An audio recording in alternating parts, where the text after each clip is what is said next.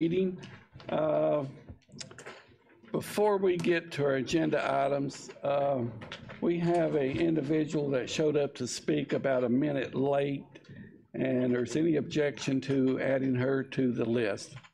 Her name is Grace Pouch. Any objection? Okay. Ms. Pouch, we'll add you to the speaker list today. First item on the agenda, 1.01, minutes of the committee of the whole. Is there a motion? Motion to approve. Second. We have a motion and a second. Is there any discussion? Hearing none, all in favor of the motion say aye. Aye. All opposed say no. Motion carries. Next item on the agenda is appearance of visitors. We have 3 speakers. The first speaker, I guess before we speak, hold on just a second. Oh, I don't believe I have it. Usually, no, I don't have it. Yes, I do. There we go. Dr. Stiles will read our rules of engagement for speaking. Dr. Stiles. As each speaker's name is called, he or she will proceed to the podium at the end of the board dais where there is a microphone and a light system. Each speaker has up to 3 minutes to speak to the board. The light will be green for the first 2 minutes and will turn yellow when 1 minute remains on the speaker's allotted time. In keeping with board policy KCA, abusive language or personal attacks aimed at students or staff members will not be permitted. All speakers are expected to behave in an orderly and respectful manner. The board will not engage in discussion with the speaker or respond to comments. The superintendent will designate a member of the staff to respond to each speaker in an appropriate and timely manner. Thank you. Thank you, Dr. Stiles. Now we have 3 speakers. The first speaker is Stephanie Johnson.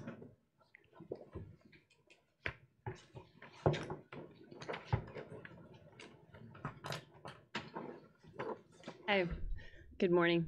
First, some words from Sasha and Janu Patton, who is unable to be here this morning. Thanks to Mr. Lewis for requesting the topic of recess for discussion, and to all of you for your time and thoughtful attention to this issue. I emailed you with my thoughts, concerns, and ideas for solutions. I hope they might support your conversation this morning. The Office of Academics is going to suggest more PE as the solution. More PE requires additional staff, building space, and money, and cannot be offered every day. This was mandated by the state in 2005, but has never been funded.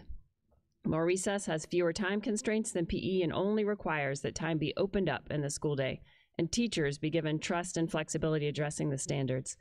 Ultimately, we'll need to fix this at the state level. I hope you all will use the leverage available to you as members of this board to work with state lawmakers. From the bottom of my heart, I thank you. And my name is Brooke Johnston, and I would like to speak with you regarding the importance of recess from the perspective of a doctor as well as a parent of school-aged children in Greenville County. As a pediatrician, I'm swimming in articles. Children experiencing what used to be overwhelmingly adult health issues: overweight and obesity, high blood pressure, type 2 diabetes, depression, anxiety, articles about increasing incidence of ADHD and poor social skills among young people. There's abundant proof that physical activity in school can help prevent or treat these illnesses and improve students' concentration, memory, and academic performance. But we can expect even more good from physical activity in school. It can improve health and build critical skills. In practice, I have met young people struggling with decision-making or persistent worry or academic challenges. Some of them had received treatments, even surgeries, to address physical symptoms like chronic abdominal pain related to these difficulties. What these young people were suffering from most was a lack of important skills, such as paying attention, moving with confidence, making good choices without adult direction, advocating for themselves or others, enjoying challenging activities, playing, getting what they needed to take on a new task, and creating space for themselves and others, different groups of people. These are the kinds of skills that young people can begin to develop in unstructured, active time in a school community. If we continue to structure school days and homework time so that young people are always directed by adults, mostly sedentary, and often using screens, we will continue to observe increased disease, worsening academic performance, and lack of skills necessary for success in academic and other settings, and to do so despite overwhelming evidence that a safe, simple, effective, low-cost solution is available. Thank you for your time. Thank you, Ms. Johnston. Next speaker is Catherine Shoemaker. You. Good morning, everybody. I'm Catherine Schumacher, President and CEO of Public Education Partners and the parent to 2 Greenville County School students. Thanks as always for the opportunity to see you and speak with you this morning. In light of the conversation about the impact of movement and recess that is on this morning's agenda, I wanted to share with you and the administration a little research summary that our senior researcher, Craig Stein, who many of you know, recently completed. One of our core values at PEP is to use data and evidence to inform advocacy. And in light of the conversations about increasing the amount of free play in our elementary and middle school students, we hope that it might be helpful as a resource in future conversations about this issue in our community. As many of you may know, about 4 years ago, this was before my tenure at PEP, we facilitated a trip to Finland to explore aspects of their successful education system. Unfortunately, Greenville County Schools couldn't be there as part of the trip because it happened during accreditation, and it was terrible timing, and not my fault, but I'm really sorry that that was not possible. But the leadership from Pickens County School District did participate, and what they learned has helped shape some pretty big changes at that district regarding to recess and free play time, some of which has been mentioned to this board in the past, and there was an interesting article in the Post and Courier about it recently as well. PEP is also working closely with Greenville County Schools on a pilot program in something called Conscious Discipline, which is a brain-based approach to classroom management that recognizes the critical necessity of regular brain breaks to support learning in our children. And although that's different from true free play, the practices are based on that same connection between physical movement and having the brain be in the right space to learn. What we've shared with you today, and you have hard copies and then digital copies as well, reviews research that has been mentioned by parent advocates recently and provides some summary statements that we as an organization feel comfortable in endorsing. So Ms. Fitzer should be sending y'all the digital copy so you can link to some of the research directly. As we emerge from the pandemic and work together to move students forward academically, physically, and mentally, community partners like Public Education Partners, Live Well Greenville, and others are all eager to do our part to understand the barriers to making changing practices and how we can work together to address them as appropriate. We're so grateful for everything you all do, as well as the administration, to help our children grow and thrive. And as a champion for public education, and of course as a parent, I'm very grateful. Thanks, y'all. Have a good day. Thank you, Ms. Schumacher. Next speaker is Grace Pouch. Thank you so much. I had Greenville Middle carpool this morning, so I was flying here. I'm so happy to see this on your agenda, and I looked at it and I just wanted to bring up a few points that I hope you'll keep in mind as you pursue the research that you're going to do.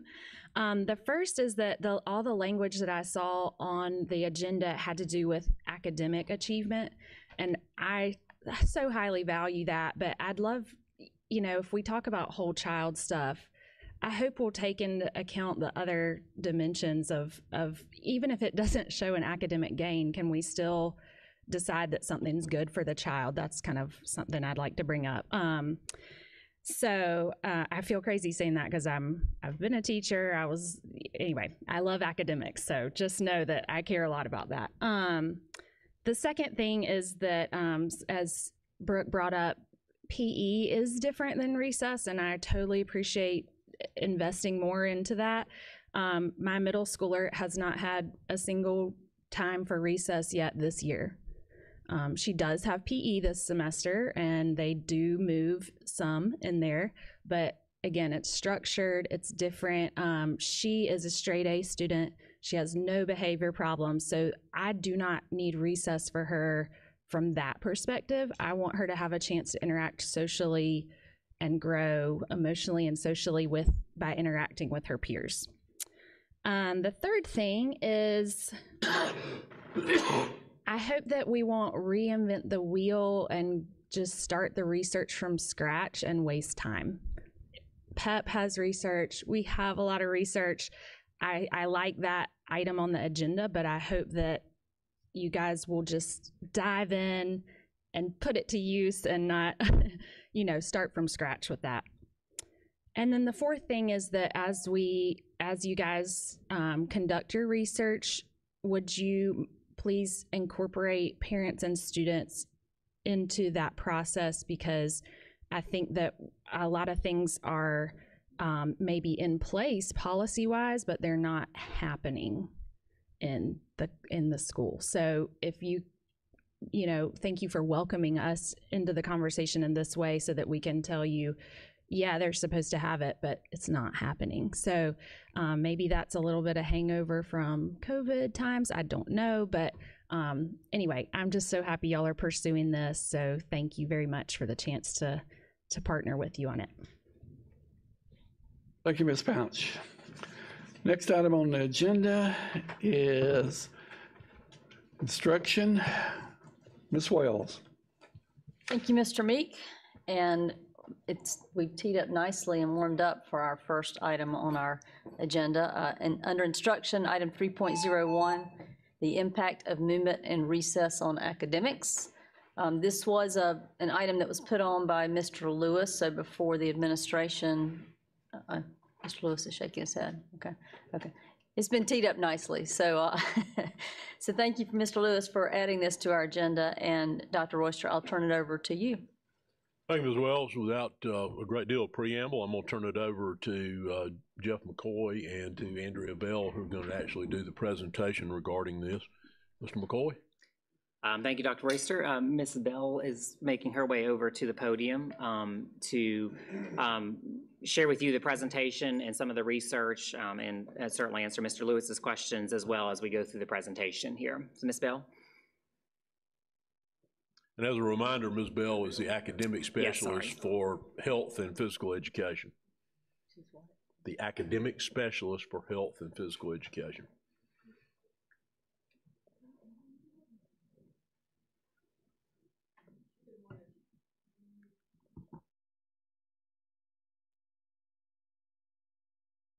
Elementary schools.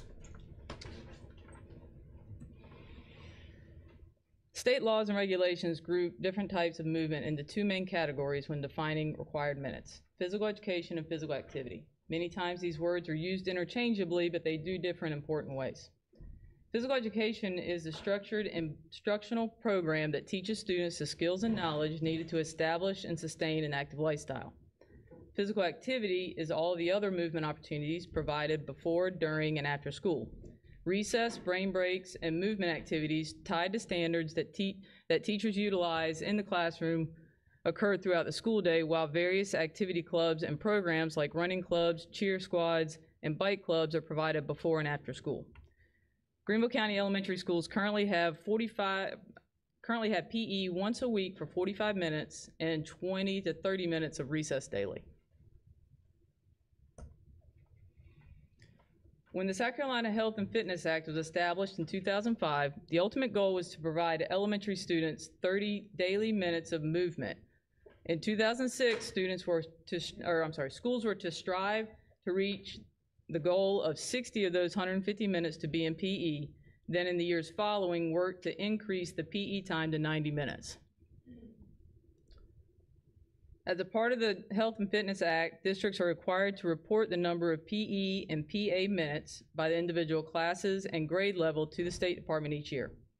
Greenville County Schools the elementary schools do meet the required 150 weekly minutes of combined PE and PA and the overall purpose of the act of 30 minutes of daily movement. But similar to the majority of the districts in our state, we have struggled to increase PE minutes.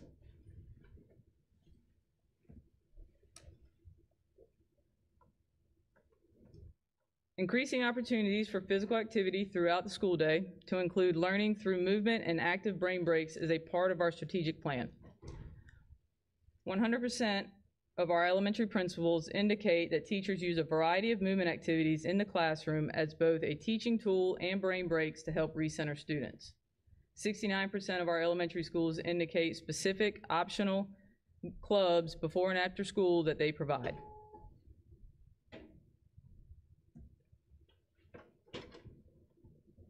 Active Ed Walkabouts and Go Noodle are two popular web-based active learning platforms that our teachers regularly use. Active Ed Walkabouts is a program developed out of Greenville that we work closely with to provide movement-based activities tied to our state-specific standards. Go Noodle is a similar program, but it also provides movement activities for indoor recess and introducing and reinforcing life skills. And I'm going to play that second one, the mean, median, and mode. This is an example of one of the videos.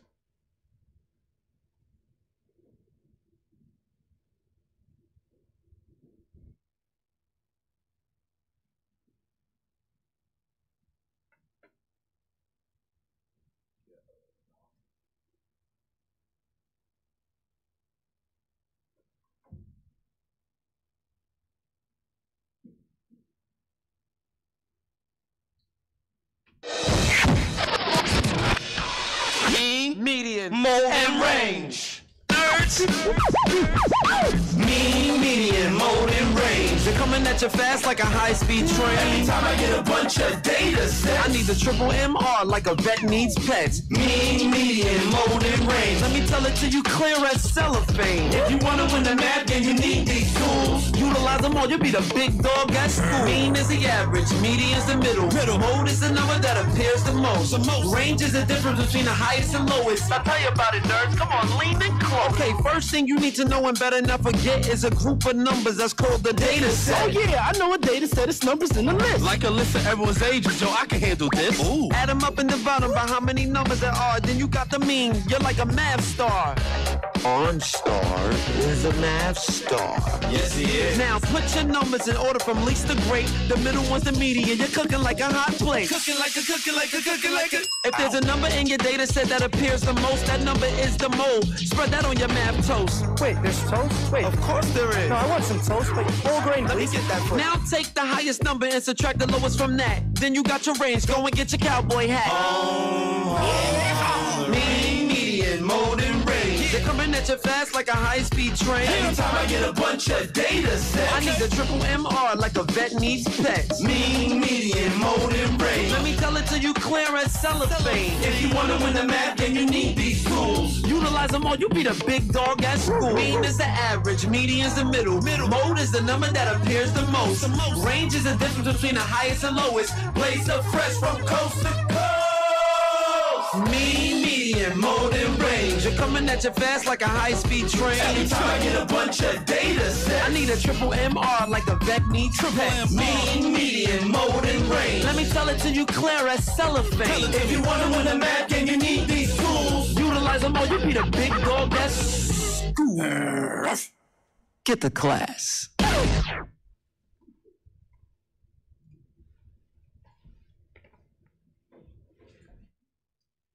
Other physical activities at that our elementary schools provide, in addition to the clubs before and after school, recess, and activities in the classroom, are school-wide and community events like 5K races, booster-thon, field days, and walk to school events. Walk to school.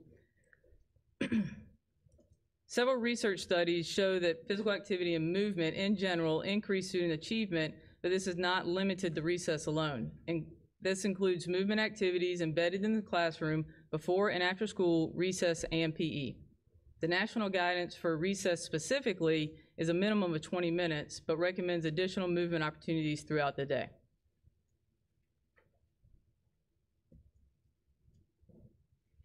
This slide shows the number of minutes in various other districts around our state.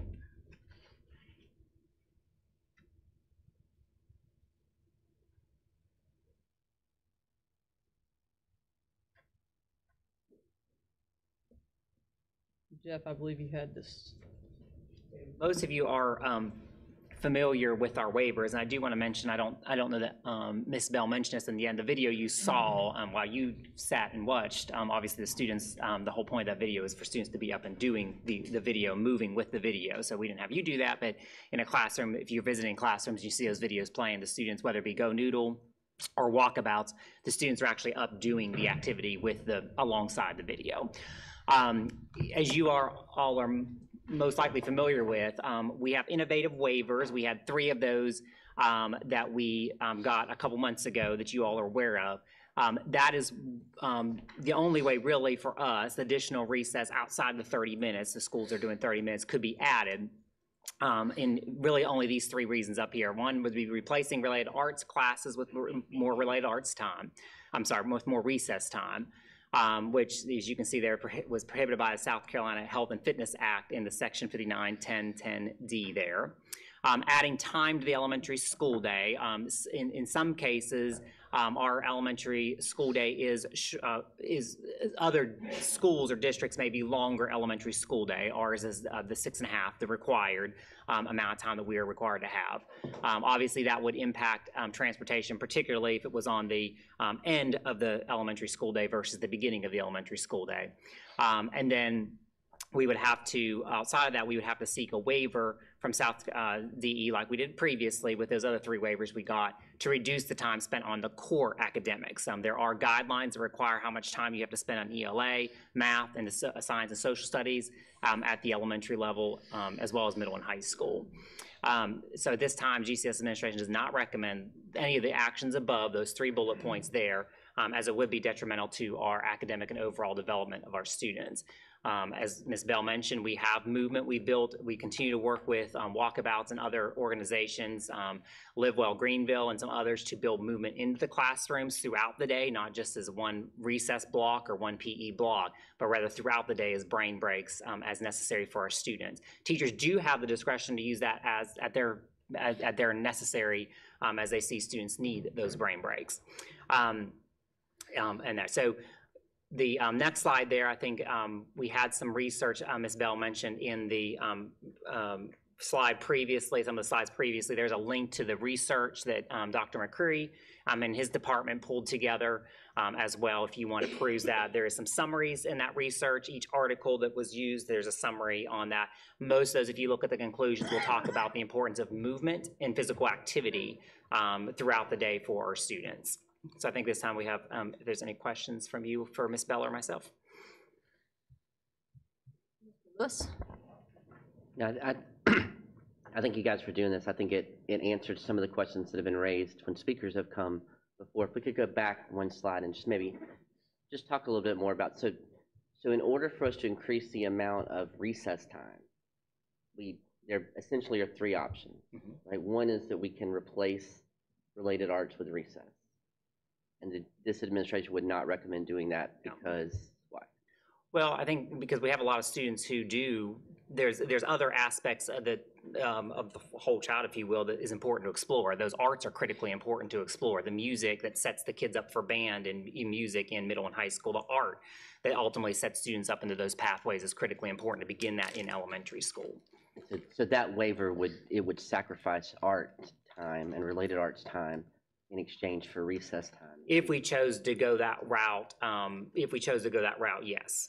So second option is we can make the school day longer. Correct. Which I believe Legacy is one of the schools near us that has a longer day. Correct. And we would not recommend making the school day longer because why? The issue with that would be twofold. I believe you cited Legacy as an example, and you're correct there, Mr. Lewis. I believe their school day is an hour and a half. Hour and a half longer. Their teachers work an hour and a half longer every day than our teachers work. Their base day is an hour and a half longer. Given our current transportation issues, and even if we were fully staffed, the only way to add time to the school day at the elementary level without tremendously negatively impacting class time or ride time at the secondary level would be to add it at the beginning of the day. So we're at 7:45 now. So whatever time added to that, which again would add to the student supervision time for our teachers. Even though all teachers are on a base 7.5 hour day, to elementary level, their students are there 6.5 hours. That increases middle school, I think, to 6.75 hours, and high school 7 hours. So there's an issue there. And then the third one, I think the reasoning there is very obvious why we would not seek to waive time away from core academics.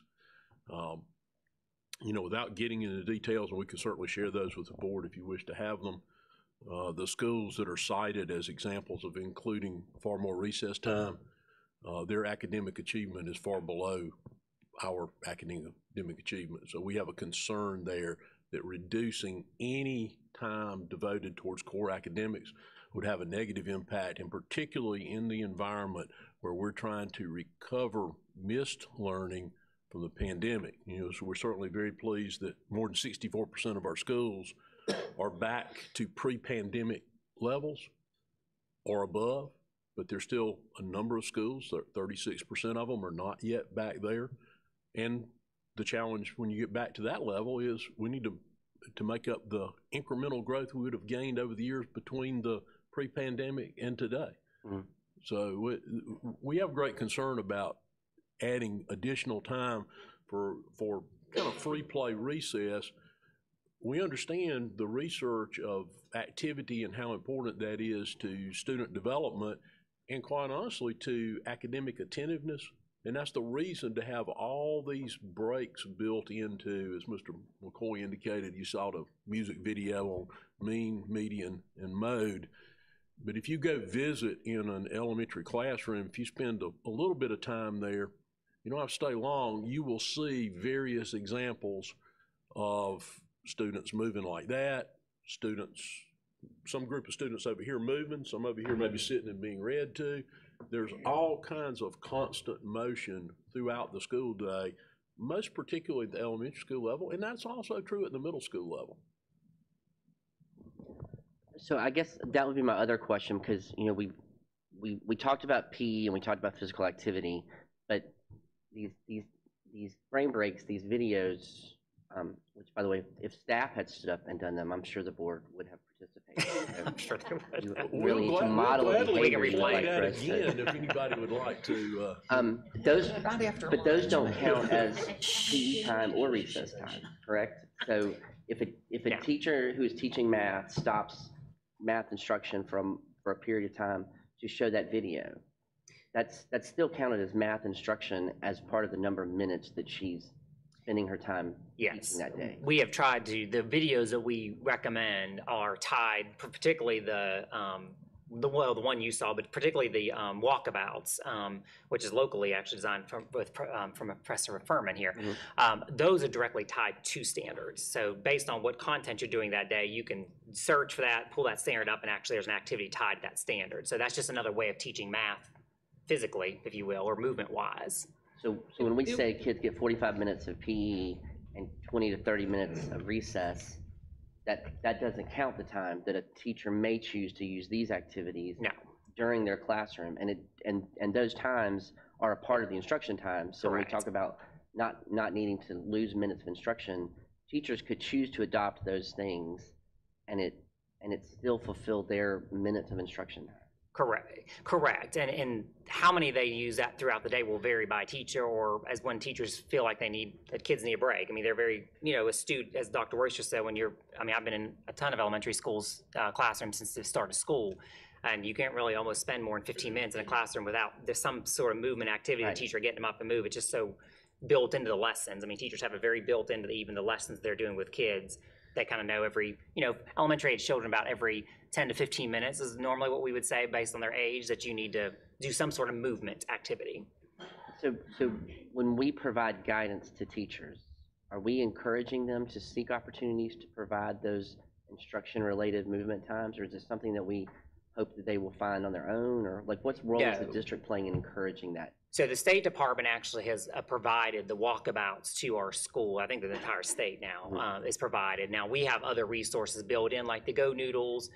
Some teachers choose to go out and find things on YouTube. There's a whole bunch of channels on YouTube that do the same thing with play and movement, and they certainly are welcome to use those too. We do try to build in some resources to make it easy, but again, certainly teachers can go out and find their own if they choose to do so.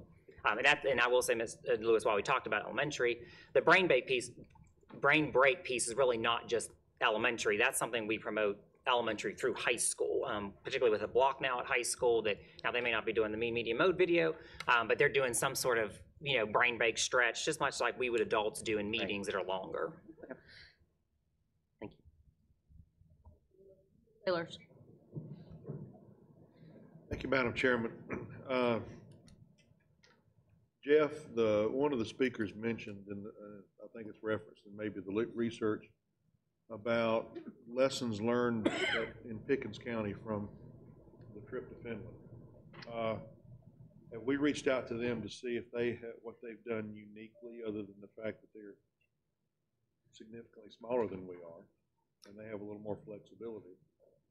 Well, Pickens does have a waiver in place, because they do, I can't remember that slide there, I think they're doing, it's not an hour, as in some cases has been stated, it's 40 minutes, when I had the conversation with the chief academic officer over there, that they increased, but they do have a waiver to reduce instructional time. It's not a waiver for recess or PE, but it's a waiver to reduce the instructional minutes that are required by state law. How many minutes did they get a reduction for? I don't actually believe they stated the number of minutes. They just asked, when you state those waivers, you just state, we want relief from X statutes or regulations, and then you're granted those. That doesn't necessarily go into the specific minutes. Okay. Back to your third point about seeking a waiver for us as a solution, and essentially taking it away from ELA, that's a non-starter, or essentially core classes. But when you're talking about taking whether it's PE or play or recess, whatever you want to call it, away from related arts, is there a mechanism that would allow a parent to opt in either direction? So my child has X hours that can go either to recess or to related arts. No, because or is that a management nightmare for the principals? Well, it's a management nightmare. The other issue is during related arts, that's their planning period. So there's no supervision. There's no option to do related arts or, for example, recess to choose that, because there's a supervision issue there. Those teachers need to be in related arts PLC planning. Okay. Thank you, Madam Chair. Sailors, Mr. Sutter. Compare for me, or tell me the difference between recess and physical education. Ms. Bell, I'll let you. Physical education is the structured program where we introduce and work on the fundamentals and the skills that they ultimately will use in recess. In recess. So it teaches them the fundamentals and those types of skills that they then use and when they go out and play at recess and stuff like that, are able to do some of those things or modifications of those. But physical education is where they are introduced and refine their motor skills. In physical education, that's structured time. Mm-hmm. With recess, that's free time. Yes. Between two activities, what role does the cell phone play in it? Mr. Sutter, can you use your microphone, please? Comparing the physical education class with a playtime outside, to me, one of the big problems is the cell phone. If I'm going outside and I've got recess, and I'm sitting down and got my nose stuck in a phone, and I keep it in there for the whole time, and to me, that's not really taking advantage of the ability to move or to make progress in my physical activity. It's just simply a time where I can sit down and amuse myself. So I'm trying to look at academics versus PE. And so when I looked at, we can't replace a related arts class with more recess time. That's prohibited. That the law won't, we have to change that. And we've already gone through when you try to change the time of the day that the elementary school begins and ends. Not only does that just create problems at the elementary level, but also at the middle and the high school level. Mm-hmm. We've already got enough problems as it is with transportation and with buses. If we had maybe 80 more drivers and 80 more buses, then that may not be that big of a problem.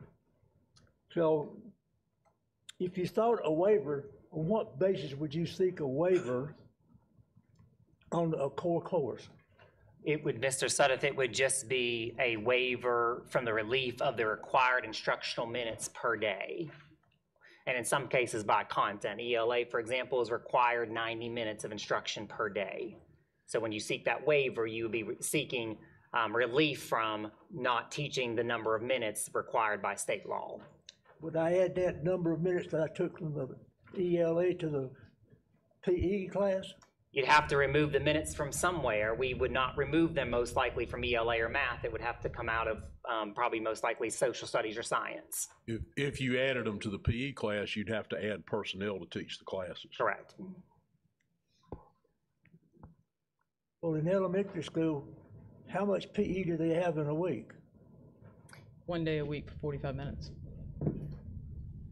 So in elementary schools, our students are going 75 minutes per week, and we call that physical education. It's 45 minutes, 45 Mr. minutes. Sudduth. 45 minutes? Yes, sir. I cannot understand why we say physical education is just simply 45 minutes a week. How do we explain that? How do we justify that? How do we do that? Well, Mr. Sudduth, I think, again, there's other interests and aspects. I mean, students are in some related arts every single day in elementary school. In some classes like STEAM and some of those other classes that involve movement. It's not going to be structured physical education, but PE across the state and most of the country, that's fairly common in elementary that you're doing 1 day a week. Otherwise, the only other way to get around that if you're going to do it every day is you have to eliminate related arts altogether and just do physical education. I'm being told that more physical education would be a boon or improvement to the students as far as academics are concerned.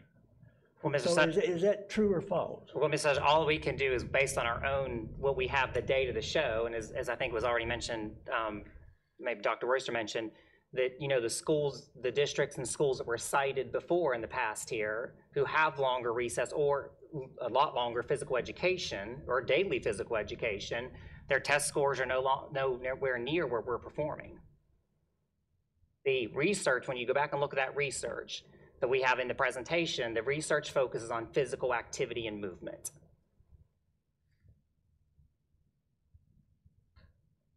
I have not had time to look through the research that has been given out this morning, but I would be interested to see how that research coincides with our research within the school district. Let me conclude with Dr. Royster. Would there be a way that you could see where we could have more physical education, more recess, or is it simply not possible at this time in our structured, in our classroom, our courses? We're looking at social studies. It's not possible at this time in our current structure, and those are the only ways to do it, the ones that are in front of you on the screen right now. You replace related arts classes with more recess time. You add time to the elementary school day. If you add time to the elementary school day, if you add it on the end, you're further compounding our afternoon pickup and arrival time back home for middle and high school students, which we're already having an extreme issue with due to the driver shortage. Or you're adding it on the front end, and in essence, you're adding, either way you do it, you're adding that much time to a teacher's minimum work day. The other way is to reduce time spent on core academics. And based on our mean match comparison of schools, the districts and schools where they've done this, they do not come close to our level of academic achievement. So we certainly would not recommend doing that.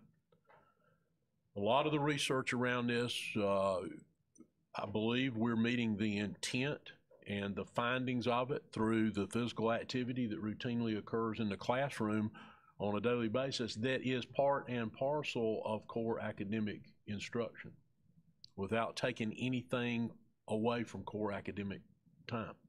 Dr. McCrary can summarize the research for you, I feel sure, because he's looked through all of this.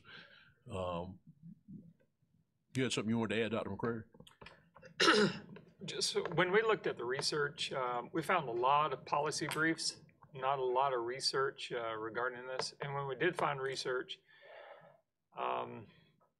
it's really inconclusive regarding the actual minutes that would be most appropriate for various degrees of developmental stages and ages. The research did point back. Dr. McCrary, can you speak up Sure. a little bit, or is your microphone on there in front of you? So the research is really, the research we looked at was inconclusive in terms of how many minutes per week is the panacea or silver bullet. It more worked and defined inputs, or really outputs, as movement, as Mr. McCoy said, movement and physical activity in the classroom. Those brain breaks that teachers plan for, there's instructional strategies around those types of breaks, and movement that's incorporated into learning. A lot of the information we found was more based on opinion and policy briefings. Some of the research that was used was quite old, so our conclusion is right now that it's inconclusive regarding the number of minutes for, say, PE or some structured activity. But what's more important is that students are allowed brain breaks and there's movement and activities going on in the classroom. Without objection, I'm going to extend for 15 minutes. I have several more speakers. Dr. Royster, adding time, I think would be a big mistake doing that. So we can't replace the related art class unless we change the law. So am I correct, if we seek a waiver from the State Department of Education to reduce the time spent on core academics, we would take that from science and social studies, but not from English and math? We don't recommend that you seek a waiver to reduce core academic time. It would be less harmful, still be harmful, less harmful in science and social studies than English, language arts, and math, because they are both foundational to the other two. Still harmful, simply less harmful. In the period we don't have very much belief that physical education is that important in the elementary school level. If we did, then we would have more than 45 minutes a week. I would disagree with you on that point. I think our take on that is it is not so important as to reduce the importance of core academic time or to reduce the exposure to the arts that students receive through their other related arts. So while physical education is important, absent making the school day longer, we don't have a path forward to do that without negatively affecting the other things that are also important to both the academic and development of the whole child. And I understand and I agree with that. Yes, sir. And in a way I support that. But the bottom line is that we've got to find, we look at the core academics. I wonder about the physical fitness of our young people. We talk a lot about the core courses, but how do we incorporate the physical fitness of our students? Or is that something that is a part of what we should be doing, or is it something that should be done in the home? Well, I think you've hit on part of the answer there, Mr. Sutter. One is we want to focus on physical breaks as were described to you, and you saw the video about mean, median, and mode, by incorporating physical activity into core academic instruction. The other thing, we didn't spend that much time on it, but there's a slide in there, if you'll go to it, Andrea, about before and after school activities. All those things that we have that we provide before school and after school, and particularly if you look at that bottom one, how many elementary schools now have an extended day program? Jeff, is it 47 out of 51? I think it's 48, but 48 out of 48. 51, for which there is recess provided in a much longer format than during the school day. So you have all those opportunities. And the other thing that you hit on is, what do students do when they arrive home? Where is the partnership there that we have between community, between home, and between school for students to be engaged in physical activity once they leave school? Now, they can stay at school and do some of these other things. We have running clubs, bike clubs, archery, soccer. We have some movement classes, that sort of thing. But what about when they get home? And are we doing enough to educate our community as to the importance of students having physical activity when they get home? I just wonder how many minutes would be used, how many calories would a student burn when they're doing class movement, as how many calories a student would burn when they're doing a physical education class. See, my problem is class movement to me is really not what I would call physical fitness, physical exercise. But I must admit that I'm least familiar with the elementary school level than I am with the middle and high school level. So I understand with the elementary school kids, you can't keep them seated anyway, because they're always wanting to, they're full of energy. And every time I go into elementary school, I see that they're very active, even when they're sitting in the classroom. Yes, sir. But there's got to be something too, when people are coming to us and saying, you need to do something to improve the physical fitness.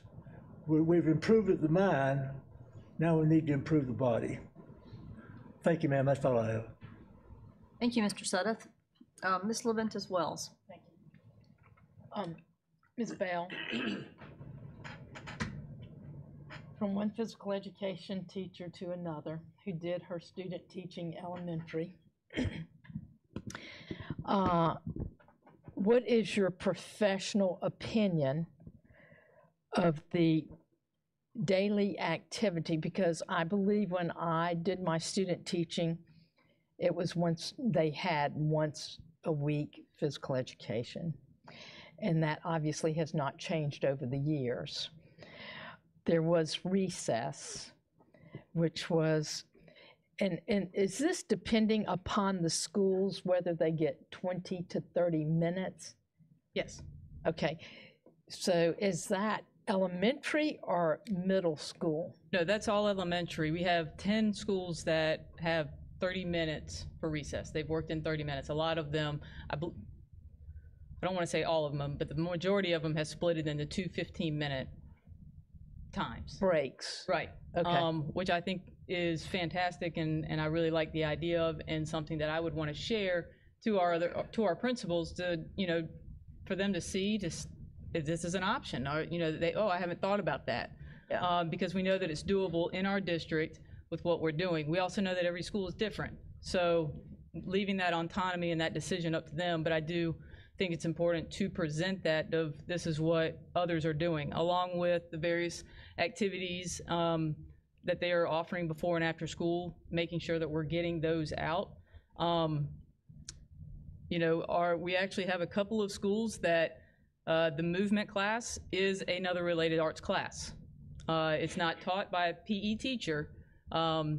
She's hourly, but she teaches, they go through yoga and they go through various things. And so that school essentially has two 45-minute classes. I can't say 2 PE classes. I would consider a PE, but technically saying we can't, she's not a certified PE teacher. So the more we talk, the more information is coming out about what different schools are offering.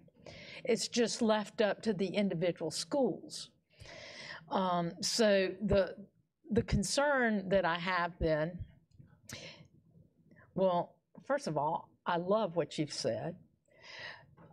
The setback is there are schools that are only doing 20 minutes, which I feel they should have at least 30 minutes, at least. And I like the way it's broken up into 15-minute intervals, because then the brain can rest, the children can play, and then they can re-energize themselves. I love that. I think that might be a way to maybe change that offset and help these children at the different schools. And I know that we have, what, 52 or 53 elementary schools? 53, including virtual. Yeah. And well, virtual, they should be able to just get up and walk around. You know, that's up to them walking around their room while they're watching. You know, my thing is that's up to you to get your physical extra activity, because you can sit there and just goof around in your chair virtually. But in the classroom, I like movement. I like the media mode. I could do that. I love that. That was good. I was ready to jump up and just start doing it. But I think when I look at Pickens taking 40 minutes, Jeff, how many elementary schools do they have in Pickens? I believe it's 4. 3 or 4, exactly. It's not like what we have. And so I do not want to extend teachers for longer days, because they are maxed out as it is. They have a lot on their plates now. I would just like to see different breaks, and we do have a lot of activities before and after school. I know at Stone Academy, I mean, parents walk with their children to school. I have done those walks with parents, and that's getting the day started, you know, and that's a good thing. But, you know, in our neighborhood, I'm always seeing children running and taking hikes and things like that. And that's why we've put in so many different roads to schools, streets, and connectors where children can walk to school and get that exercise. So with all the activities and field day and things like that, I'm not sure I would want to take time away from science and social study, because then we're so focused on academic achievement.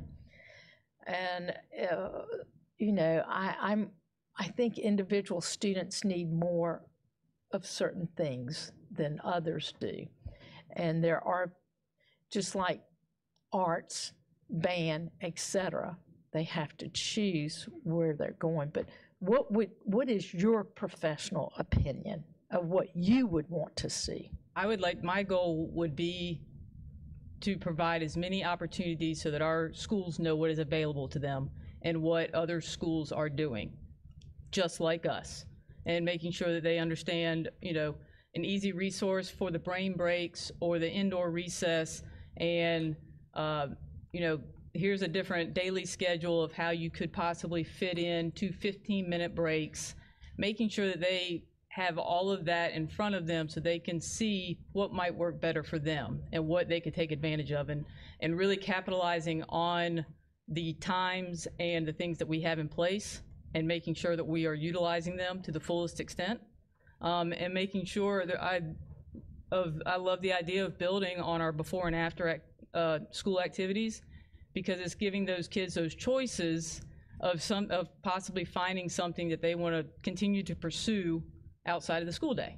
And that's ultimately what we want, is them to develop that active lifestyle to where they will want to do it outside of of school, PE class, and things like that. And the only way that we can do that is to expose them to different things.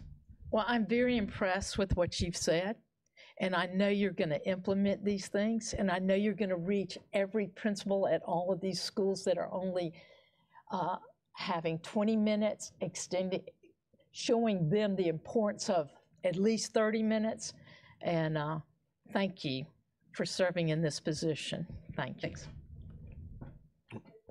Dr. Rooster, just for a second. So we've lost all our 15 minutes, right? We're 2 minutes left. So I've got 4 more speakers. I'm gonna extend by 15 minutes, but I'm just gonna ask board members to be cognizant of, let's make this a fact finding and asking questions, like in that manner, and trying to kind of stay tight so we stay on schedule.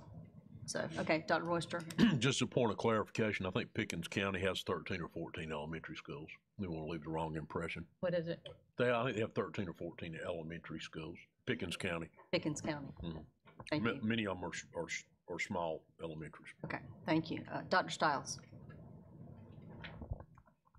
Thank you. I wanted to speak as an insider, as a teacher, a former teacher, and as a former administrator, a National Blue Ribbon School with a focus on arts integration. And I just want to share from my school perspective, and I know that's isolated, but I know that master teachers and master principals, they understand the importance of movement. As a matter of fact, so much of what they do prior to the start of school, including the planning of schedules, involves thinking through that. And reviewing, like as an administrator, reviewing a teacher's schedule to make sure that movement is included, lesson plans. Arts integration is key to movement. And the video that we all watched was an example of arts integration. It's an example of integrating movement with the skills that are being taught. It also increases students' memory and their recall because they're adding another modality, movement, to the curriculum. So I contend that this issue is more about how it seems like maybe I'm hearing that there's not confidence in our schools and in our teachers, that they're planning masterfully and that they're integrating the arts and they're thinking through opportunities for movement and brain breaks. I'm telling you that great teachers and great principals and great schools do this. It was a focus at Skyland Elementary, arts integration. So I don't think that any of those options are viable options. I think this is about mastery in teaching and learning. And certainly we can integrate movement into every curricular area. That is a possibility. I lived it every day for many years as an administrator. So my recommendation or my thought would be, if some children are not receiving that or they're not feeling they're able to move and get their activity, then I feel like maybe we should look at, as a district, developing our teachers, providing development for our administrators on arts integration, ways to integrate movement. The little video was a great example. They're so accessible for a teacher, and good teachers utilize those opportunities. And some teachers, they're so skilled in this area, they don't even need those videos. They can do that on their own. It's like clockwork. It's natural. So I would just encourage perhaps that we look at developing our teachers, providing development opportunities for those who maybe are not as masterful as some of the others with experience, sharing best practices in professional learning community meetings, maybe focusing some on how we can integrate movement and activity in our instruction. I think there's ways for that to be done without us looking at any of the 3 options that were presented on the board. I just don't think those are viable options. And I want to say this too. We have students who excel in all areas, including the sciences, the social studies, music, arts. There are some students, that is how they thrive. That is going to be a part of the career that they choose to be successful in life. We certainly cannot even consider taking any part of that away from our students. That just would not be appropriate. So I hope that as our coordinator for physical education, I hope that we would look at maybe just providing teachers with resources and information, maybe encouraging our principals to utilize some of their PLC time or professional development time to talk through these issues and work through them and share some best practices. I think that is ultimately the best path forward here. Thank you. Thank you, Dr. Stiles. Ms. Doolan.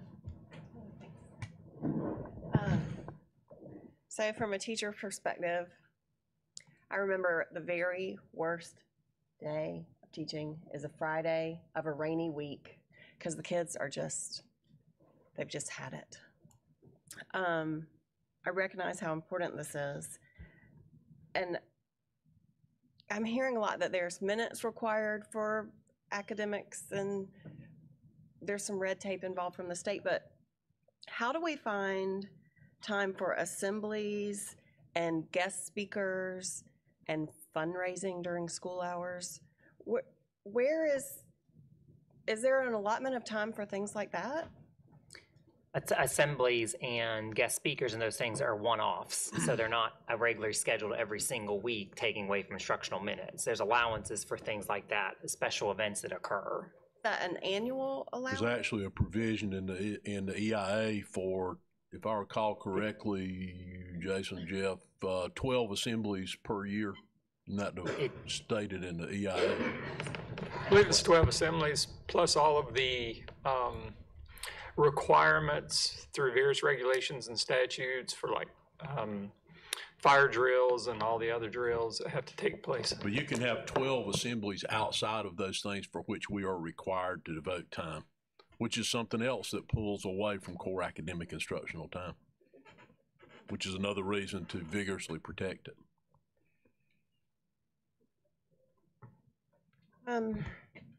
Well, so when students arrive,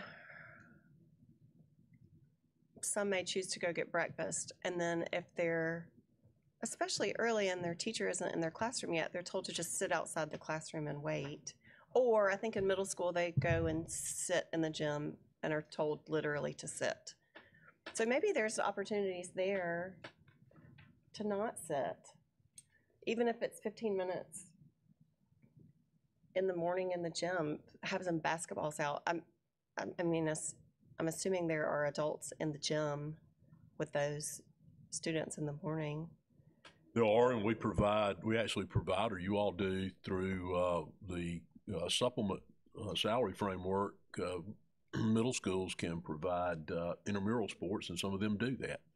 Some of these activities listed here are ones that schools engage in before school. Now, again, what you have to bear in mind, if you put students in motion during that period of time, the ratio of student to teacher supervision has to dramatically decrease. In other words, you're going to have far more teachers to supervise students in motion than you have to have for students that are sitting, doing their homework, reading. So the venue through which to do that, at least in my mind, is to put in an intramural program, and many of our schools do that, because that will then provide pay for somebody to conduct the intramural program.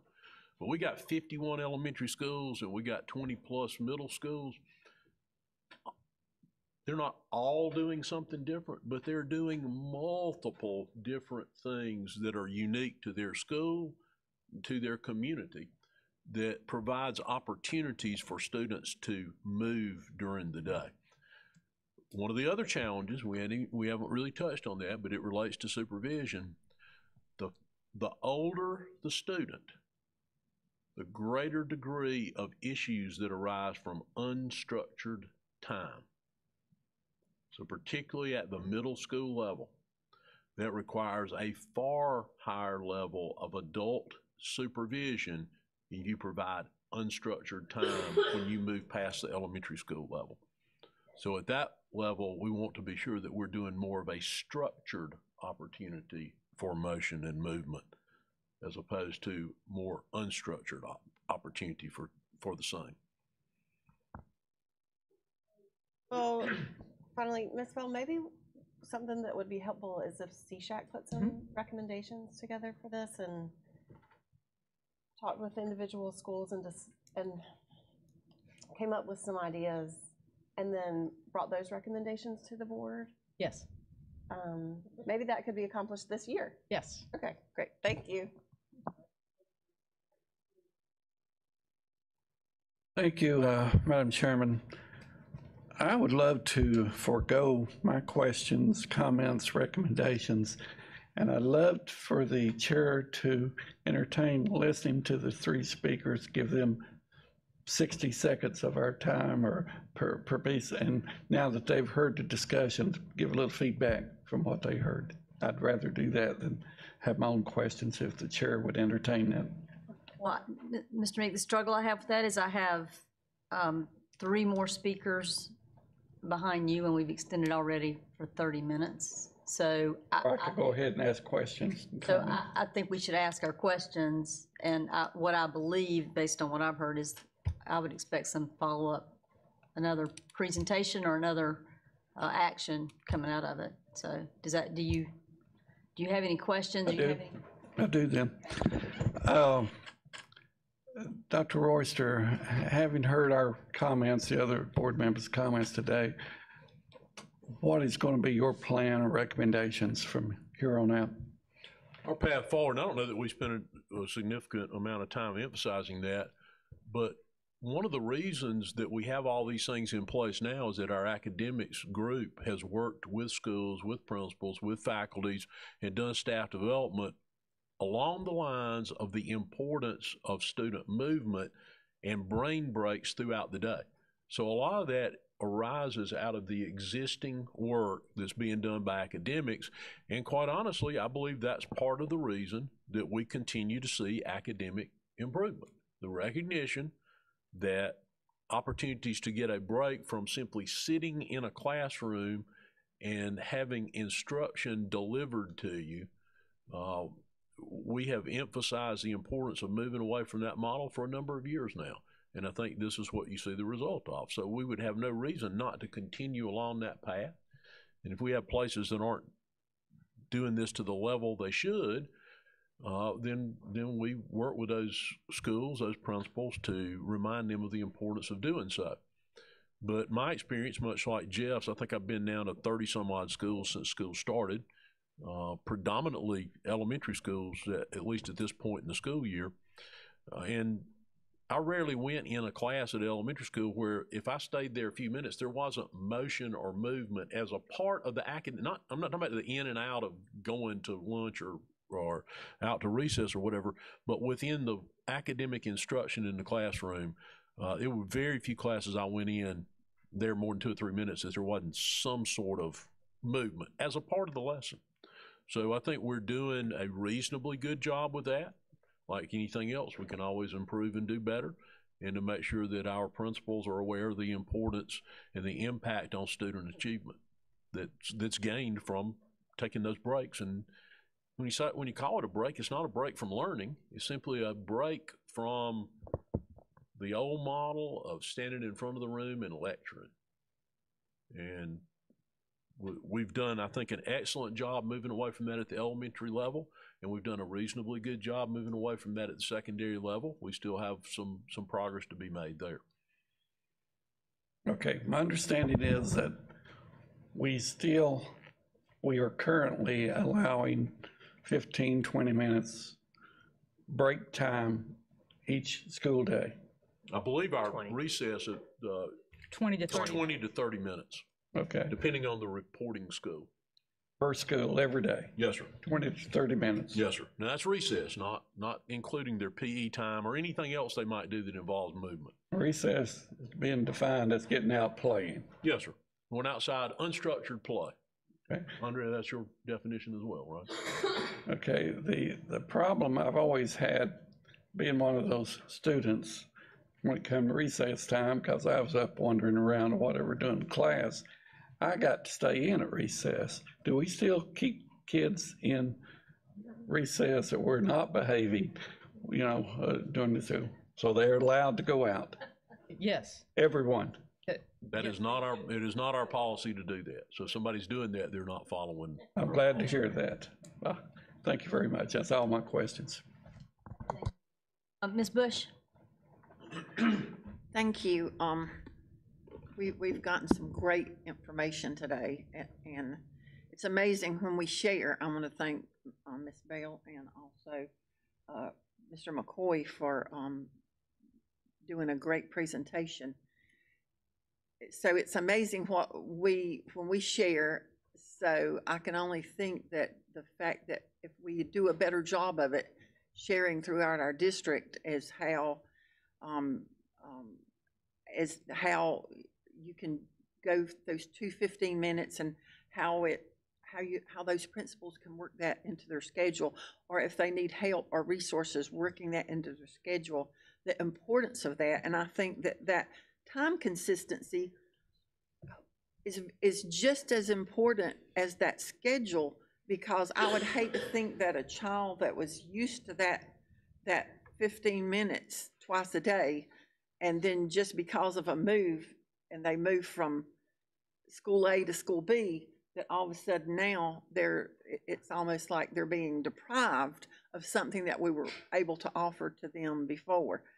One of the, some of the best things I've heard this morning, besides being able to see all the opportunities that we offer, is the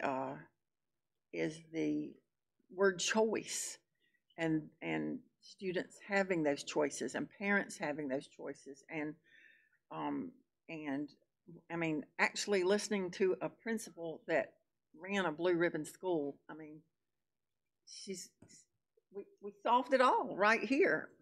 Just listening to those words of wisdom, and that I think that's the focus right there, is making sure that we put the resources in place to develop that mastery in teaching and learning, and how close that has to work with those different opportunities during the day, to be able, those elementary schools, to work that extra 15 minutes in.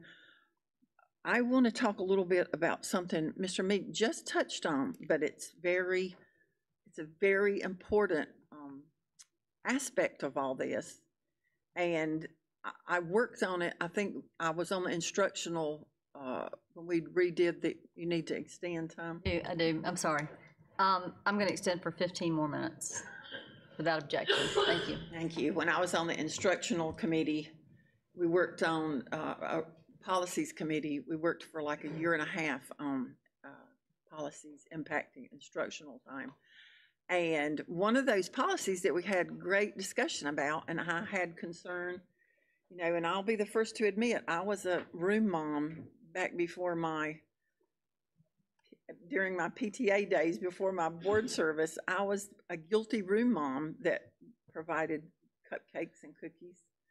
And so I would like to say that, now I have converted, and it still concerns me that teachers use sweets, chocolates, bubble gum, things like that as a reward. And I know that we don't have a policy that covers that. We don't have a policy that covers using recess as punishment. I was horrified when I had an employee come to me and say her middle school daughter, she went home in the evening and said, put your sneakers on, let's go take a walk. And she said, what am I being punished for? What did I do wrong? And from her time in elementary school, she was taught that if you have to walk, that's punishment. And I just want to, if it, and I remember having this discussion with Dr. Royster and us talking about administrative rule versus policy. And I think that some of those things are handed down, and it's because that the resources are not there, and those teachers are not being helped to master those opportunities to where they say, well, it's worked for me on the test for 18 years that I threw Kit Kat bars out when they got a question right. What can we replace that with? We want to make sure we have those opportunities, much the way we kind of we worked with that change in in like our high school concession stands, when I think Livewell came up and said, here are lists, you can go to Costco and Sam's and you can buy these items. We have a list right here that you can have opportunities so that when you go to a ball game, you can make the healthy choice or you can make the unhealthy choice. But at least you had, there again, you had a choice of what to choose. I would like for those, I would insist that we, is this the time, Dr. Royster, that we need to do something stronger? Think that we have teachers that are still handing down that, or should it just be handled on a basis, because no parent wants to, when you have a good teacher, other than the fact that they're handing out candy, and you think about those kids that are challenged now, the students, we have so many that are diabetic, so many that are allergic to different items, that we want to, we're putting those parents in a position, go and tell the principal that your teacher is giving out candy. And so how do we move forward with those opportunities to make sure that recess is not being used as punishment? I know they're allowed to go to recess, as Mr. Meek asked, but are they being punished by being told you have to walk laps at recess? They should not be. Well, I mean, if that's an issue, we need to first understand the scope of the issue. And the only way to understand that is if people share that with us. In other words, it affected my child this way. And we expect principals to follow the expectations we've set out for them. And if not using recess as a punishment is one of those, we expect it to be followed. So we need to know if that's not happening. You might learn that by observation. Every member of this district leadership team, not just the ones sitting in here, ones that aren't sitting in here today, visit 3 to 5 schools a month, Philip. So there is some observation of what goes on in schools. But there is no way that we can be in every school, every day, all day long. That's not physically possible, nor should it be. We should be able to trust the leadership we have in place. It's not necessarily possible for a principal to be in every teacher's class every day, though they should be there frequently, and even in our largest schools, at least weekly, to get an idea of what's going on. So we may need to remind them that you don't do these things. That's against our procedures, against our processes. But as you know, with your many years of experience on the board, so often we hear stories related anecdotally that would lead one to believe something's widespread when in fact it's not widespread. So we need to address the exceptions when we find that they exist. Creating, and certainly we have to have rules and policies and procedures, particularly given our size, but a school system of any size has to have rules and policies and procedures. But just enacting more rules will not cause people to behave in the way necessarily you desire for them to behave. We need to ensure that we've fully communicated what we want people to do, what the expectation is, and why that's important.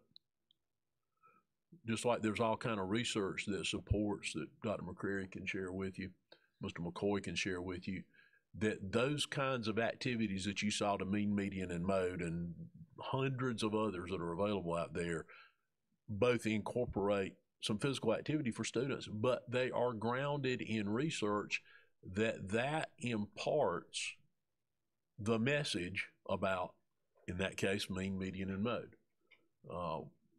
If you didn't remember what that was, it's probably stuck in your mind right now. So, I mean, it's highly effective.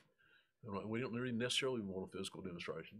Somebody over there that doesn't, maybe not as attuned, they're telling what they would end up looking like. But it imprints that in a student's mind for a lot of students. Not every student, but for probably even most students. And there's multiple approaches, as you all know, all of you. Different students recall things in different ways. For some students, if they were to write something down you told them, the mere act of writing it down causes them to recall it. Then they may even have to read it again. Others, they may have to go back and read it 10 times. Dr. Royster, I'm going to interrupt you because I think you answered her question. Okay. And we've got some other questions. We're running late on time, and I know that workshop that we're going to do after this meeting is really important to have time. So if I could just, yes, but Ms. Bush, do you have any other questions? Okay, thank you. Thank you. Okay, awesome. Ms. Morrison-Fair? Thank you. I just want to summarize. I really appreciate what some of my colleagues have said, starting with Dr. Stiles and Ms. Bush, and of course, Mr. Southern over there. I don't think it's anyone in this room that does not believe in creating movement in the classroom, especially if you've been in education for any amount of time. You need that in order to be successful in your classroom, regardless of what grade level you are in. So I just want to say I appreciate what Greenville County has done. I think what we need to do, because people come and they look at us and they think, well, we don't have recess or we need this. But as I listened to the report this morning, every way that you go, there's a roadblock. So it comes back, it's a roadblock from the state. We certainly want to require our teachers to stay longer. We have a problem with bus drivers. Before and after school activities depend on parents having transportation to make sure students get there and get home. So it all boils down to creative instruction and delivery of instruction in the classroom. I think Greenville County is doing a great job. I salute them, but I would like to say, hanging my hat on what Mr. Southern said, we need to have parents in the community educated, that they need to partner with us to make sure that their student has a successful experience, educational experience in Greenville County, and I think they can do that. I just think it's a matter of education. We need them when students go home.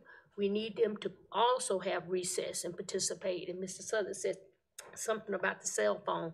I watch students even being picked up in the carpool line, and the first thing they do is grab that cell phone. Nobody talks about taking students to the park after school.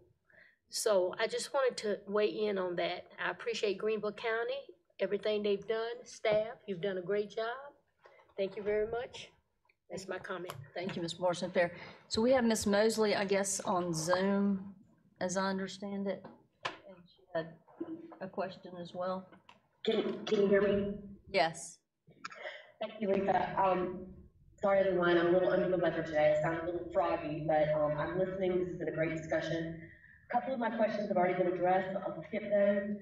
But I did want to, first of all, comment on what Dr. Stiles said. I think he is spot on. I, as a parent, often feel that there is a disconnect in believing from a district level what is going on in our schools and what is actually going on in our schools. So I would like to encourage the district to reiterate to leadership, administration, as well as teachers, how important this topic is, particularly movement throughout the day as to our schools. Because I feel certain there are teachers that are masters at it, and I feel certain that we could do better in some classrooms. So that is my comment on that. I do have a question about indoor research. Ms. Doolin alluded to the rainy day Friday afternoons, which are, not fun for any teacher. What are our guidelines about screen time? I know that was a concern of several of our speakers. Substituting, when we're stuck inside, screen time for that movement opportunity. I think you were asking about, you're a little bit hard to hear, but you're asking about how we handle indoor recess? Yes, and the screen time, what are our guidelines? Because I know that was a concern from some of our speakers, and it's frankly a concern of mine that now that we've migrated to Chromebooks so much, screen time in general is a concern of mine. How much are we substituting screen time during indoor recess? Yep. Mr. McCoy or Dr. Ms. Bell, Royster. I believe you had. Yes, we encourage indoor recess. We encourage getting up movement, not using the Chromebooks. There's a lot of opportunities. When we use Go Noodle for an indoor recess type thing, that's being done up on a Promethean board. They're not using their Chromebooks in order to do that. Just might have a teacher that isn't used to doing yoga or something like that. So they've got somebody up there that's doing it professionally with some good music. But we don't encourage, and I'm working now and kind of putting some things in writing where, you know, not assuming that our teachers understand the importance of movement and stuff like that during those times, and giving them those options. And, you know, this is not a time for Chromebooks or for them to be on any type of device in that way. They need to be up and moving around. So I absolutely agree. And we need to get those things and just kind of put all those things back out in writing so that we don't assume, and we have something to refer back to, and providing them a number of different options that they can do, whether it is using a Go Noodle or something like that, or getting back to the basics of playing. You can play Foursquare and, you know, little things like that by just moving around a few desks. So it's keeping a good balance of those things available to them. Okay, I do like that idea. Now, can someone clarify for me, we talked a lot about elementary school recess. Are our middle schools, I know some middle schools dismiss the students, or at least when my son was in middle school, they dismissed the students halfway through lunch to go walk outside. Do we do that consistently in all middle schools, or is it left up to the school? That's a school level decision. Dr. McDonald could speak more closely to that, but some schools do allow a period of time at the end of their lunch period to go outside. Dr. McDonald? Sir, I think right now we have just over half the schools have some kind of time unstructured after lunch. So students may go out and walk on the track in some places. In others, they may just go outside for a few minutes of fresh air. It's not a long time, but there are most of our schools providing now that time. Okay, I would like to see that encouraged more. To Mr. Sutton's point, if kids are on their cell phone, that sort of defeats the purpose. Do we have any kind of, I don't think we do. My children attended a charter school where cell phones were basically banned until pretty much at school. We don't do that in Greenville County Schools, is that correct? We do not have a blanket ban on cell phones. Some individual schools regulate that the way they choose to regulate it, even down at some cases the individual classroom level where teachers either allow or don't. Going back to a time, I was trying to remember how many years ago, maybe 8 or 9 years ago, when we fully prohibited phones in schools at all. And then we allowed it by action of the board at that point, as I recall, based on the idea that students would have the ability to utilize that in an instructional way. I'll extend for 10 minutes without objection. Since that time, we have become a one-to-one district. We were not at that time. So now every student in this district, regardless of grade level, has a device.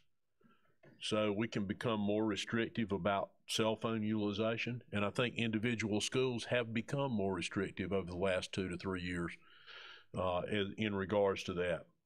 Another thing, the point I think important point to make about screen time, students are going to have far more screen time now than they did before, because almost all our text are Chromebook-based text. So they're going to have what would have before been textbook time is now going to be, you're going to see them accessing that through a Chromebook, which is, we don't want to, just like we don't want to overuse textbook time, we don't want to overuse that either. And Mr. McCoy? And I'll just remind, I don't remember when we did it in here, the updated research coming out, well, of COVID, but even pre-COVID, was less about the amount of minutes screen time as much as it was about what kids were doing with the devices. There's more emphasis on that through the research on the impact, passive screen time versus active screen time, with the current research we shared with the board. I don't remember when that was, maybe last year, with you guys. Leslie, is there anything else? Just one last comment. I've heard a lot of what we can't do, and I understand a lot of that is driven by directives, requirements, whatever, at the state level. At another time, I would love to hear, and maybe this is an offline conversation of what we can do as a board, as a member, as a parent, because I do think with us now being, to Dr. Royster's point, everyone now does have a device. everyone does have access. I mean, we are doing more screen time, online textbooks, for example. Our educational, I guess, modalities are changing, and so I'm just wondering if at the state level, we need to revisit some of these requirements so that we can then have a more balanced day for our students. So that's all I have to say. Thank you, Ms. Mosley. Mr. Suddeth has one more comment, and then I have a couple of questions. Mr. Suddeth, you have? Not a comment, it's a question. Could you put this back up, the physical education, physical activity requirements? I think it's the third one. Third one. That one? That one. Dr. Royster, on the point here, the 2006 schools will make 60 of the 50 minutes to be PE. Could you please let me know how well we did that, how successful we were? I just want a brief summary of how close we got to that, what we started in 2006. And the second thing, it says that all districts are required to report. So I'd like to see a sample of the report, but I don't want us to go to a lot of stuff in that regard. If we got 52 elementary schools, we got 52 reports. We have one report we submit to the state. Do you have to submit them individually, Andrea, or do you submit a compilation? A Google form, with the exact questions, and then I have one spreadsheet with each school tabbed on it. And then I have a summary tab. So we'll send you that. The short answer to your first question is, we are between 20 and 30 minutes of the 60. The state basically abandoned that because it was contingent upon full funding, and they've never funded it. They partially funded it, then they dropped the requirement. They basically dropped the requirement because the law says, as it indicates there, all provisions of that are contingent upon funding from the state. So we never got 90 minutes weekly. No, sir. We got was 45 minutes weekly. Yes, sir. All right. We might have some isolated case somewhere where we have more than that, but generally speaking, the most we would have gotten would be 45, minimum 30. Okay, well then, 206 is really a moot point now. The physical education, if you would just give me a sample so I can try to understand what we're talking about. See, we've got here physical education and physical activity. And, it says we've got to report that, but then the last one right here, it said as far as the physical activity is done, we're doing very well, but we struggle to increase the PE minutes. Yes, sir. And I was wondering I'd like an explanation as to what the struggle has been about. Don't have the money to pay for additional PE teachers. If you could give that to me in writing. Yes, sir. We're glad to. Oh, very briefly. I'm not looking for a lot of stuff. That's all I have, ma'am. Thank you.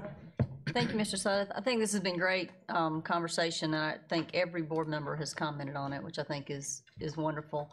I would say, I think the point of the research, as I thought about it, wasn't really to say that, to compare our academics to theirs and their time to ours and to say, well, we're performing better, so we don't need to do the same thing, but gosh, maybe we would perform better based on the research. Our high academics would get even higher if we incorporated this activity and research. So it's easy to correlate and say, well, we're doing better academically, they need more time. They're using more time and aren't doing as well academically, but there's a lot of other factors in there. I also think the activity, we talked a lot about activity in the classroom and the brain breaks, which really are, Dr. Royster said it a couple times, they're still learning versus just downtime.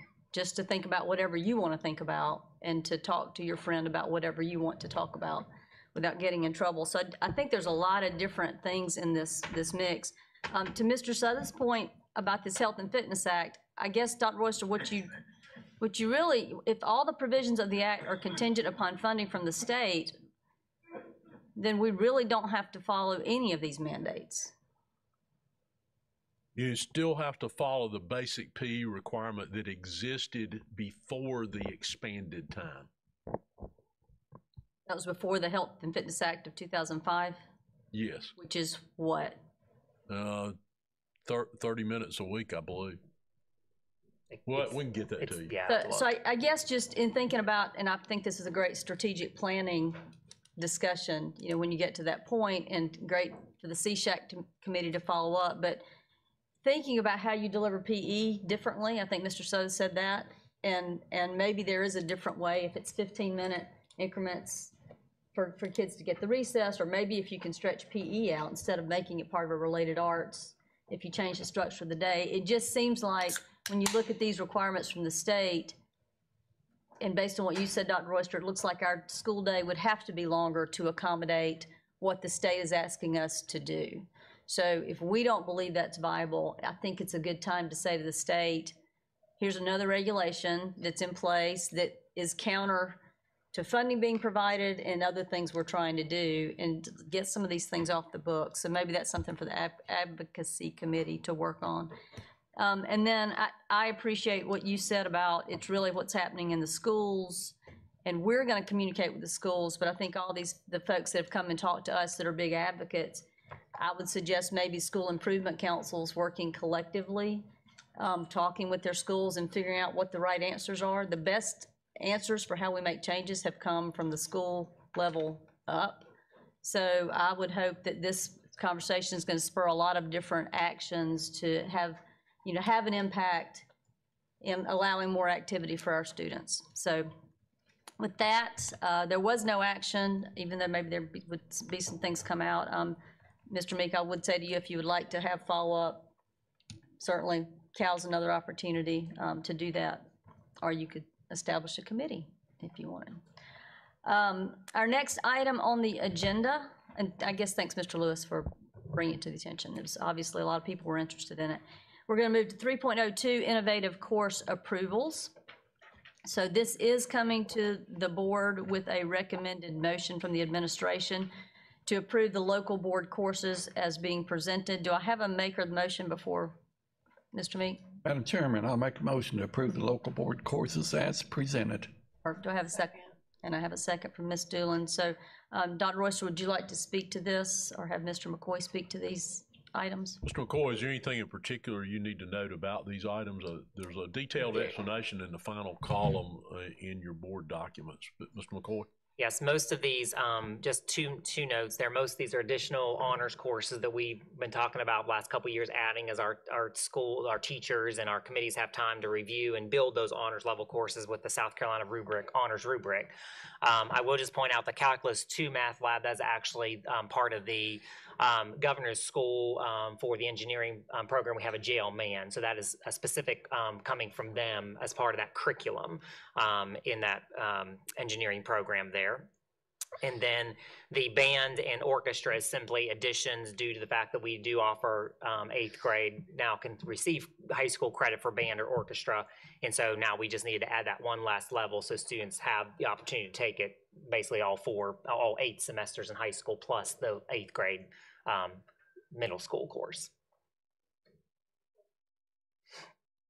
Yes. Mr. Sutter. I'm looking at the instrumental music band and instrumental music orchestra, and I know they participate in a number of concerts. Would there be a way where the board could be invited to one of these concerts or sometime during the year, because they are really truly instrumental geniuses, really, when you think about it. And especially you got one in band and you got one in orchestra. And I know they say here, they listed all these auditions and programs. I just would like to see something to make sure that the school board would have an opportunity to visit or to observe it, if that's possible. Yeah, yes, sir. As a reminder, we invite the board as a group to the Youth Symphony, which is comprised of our students. You receive an invitation to the countywide band competition, which occurred, I believe, about a month ago. Yeah. It occurred last month, and several other things. We also, and we'll send a reminder to schools to do so, we encourage the schools to invite board members to their individual concerts. We don't coordinate those individual concerts at the district level and invitations to them, For one, they're too numerous for us to try to keep up with. Better for the invitation to come directly from the school, but we'll send a reminder, Ms. Fitzer will, to them. Thank you so much. Thank you. Okay, so I'm going to ask one question. Jeff, the Calc 2 Math Lab honors, we had a math lab already? Or is this the honors, are we only offering at the honors level? The South Carolina Governor School for that engineering program is only offering at the honors level. Okay, and that's okay with the state? Yeah, they technically have the CP level course. The South Carolina Governor School has a CP level course, but the only thing they offer is the honors level for those students. It's kind of like certain courses they only offer dual credit for. Okay, and that's a precursor to taking the class, and it's a half credit. Do they only do it? Do they only do it a quarter, or they just get half? How does that work? I noticed it was a half credit. I believe they only do it a quarter. I do know that because if you remember that program's via distance learning, it's a little bit more flexible with scheduling sometimes on what they can do. They technically can offer it if they chose a minimum, they could offer it technically for a whole semester, so to speak, at a reduced time, because that scheduling in the high school with that program is very flexible because it's mostly distance learning. Once you get to 11th and 12th grade, it's almost all your courses are being done through that distance learning. So are any other schools following the same sort of idea that before you take, even if it's an AP Calc 2 course, that you're doing some sort of preparatory? It just seems like maybe we would get better performance out of our students for these really difficult classes. There are some courses that have AP preps. What they are offered at credit-wise sometimes the state does dictate that. Okay. Like for IB courses, they can't be offered at that IB level. They have to be offered at one level below, which would be the honors level for them. So the state does dictate some of those credit requirements. Okay, great. Are there any other questions? All right, hearing none, the motion on the floor is to approve the local board courses as presented. All in favor of the motion, please say aye. Aye. Any opposed? The motion carries. Mr. Meek, I didn't do a great job of keeping us all tight and on time and on topic, but I will turn it back over to you. Maybe Mr. Sailors can do a better job with the administration portion. Thank you, Ms. Wells. Thank you. That completes our instruction part of the agenda. Next part is the administration. Mr. Sailors. Thank you, Mr. Chairman. The first item on the agenda is item 4.01, bullying prevention and responses. This item was placed on the agenda at the request of Mrs. Leventis Wells, who Linda will call on you for comment first once the administration makes their presentation. So Dr. Royster, would you like to tee it up? Ms. Leventis Wells, have any comments? Right. No, I'll wait okay. till after the presentation. I'll simply turn it over to Dr. Ward. He's going to go through with you our policies, our processes, and show you how, for example, a complaint received through various mechanisms is handled once it's received. Dr. Ward? Yes, sir. Thank you. Good morning, and thank you for the opportunity to present. We're talking about bullying prevention and our response as a district and what parents will need to know to help combat bullying. I guess in the first place, the best way to combat bullying is prevention. So we do have some programs in place, and this is just a small sample of the types of programs that we have in place at our schools and throughout the district to help, number one, identify bullying and to prevent it and to combat bullying. Schools participate in Stomp Out Bullying, which is a long-term program and organization that's geared towards combating bullying, whether it be the traditional form of bullying or cyberbullying that is prevalent now. Our district, through our wonderful ETS department, has been given the distinction of a champion of cybersecurity, and that what goes with that distinction are some of the topics that we address include anti-cyberbullying, as well as social networking interaction and inappropriate posting. So we're addressing issues with how students interact on social media and through the internet. And obviously that is something difficult for even adults to deal with, much less students. So also schools have participated in the PBIS, which is the Positive Behavior Intervention and Supports and several schools have earned the recognition of the recognized ASCA Model Program or RAMP Awards. And this is the ASCA is the American School Counselors Association, and they recognize schools who counseling programs who have a focus on preventing bullying in schools as well. So we also provide trainings for staff. Each year, staff participate in our safety videos, and one video in particular is our Title IX and our Safe Schools Climate Act. And this video is a requirement every year for all staff. This video covers how to address bullying when staff sees it or notifies, and who they should notify, and how the school should respond to when they receive a complaint or a report of bullying. And that all ties in with our district policy as well. Also, you've heard presentations on our social emotional learning or SEL training, and staff also receive trainings on SEL, and this training should it helps staff to help students in how we address bullying and how to identify it, and much less to have tolerance for all people. So ways to report bullying. We provide a multitude of ways in which bullying can be reported.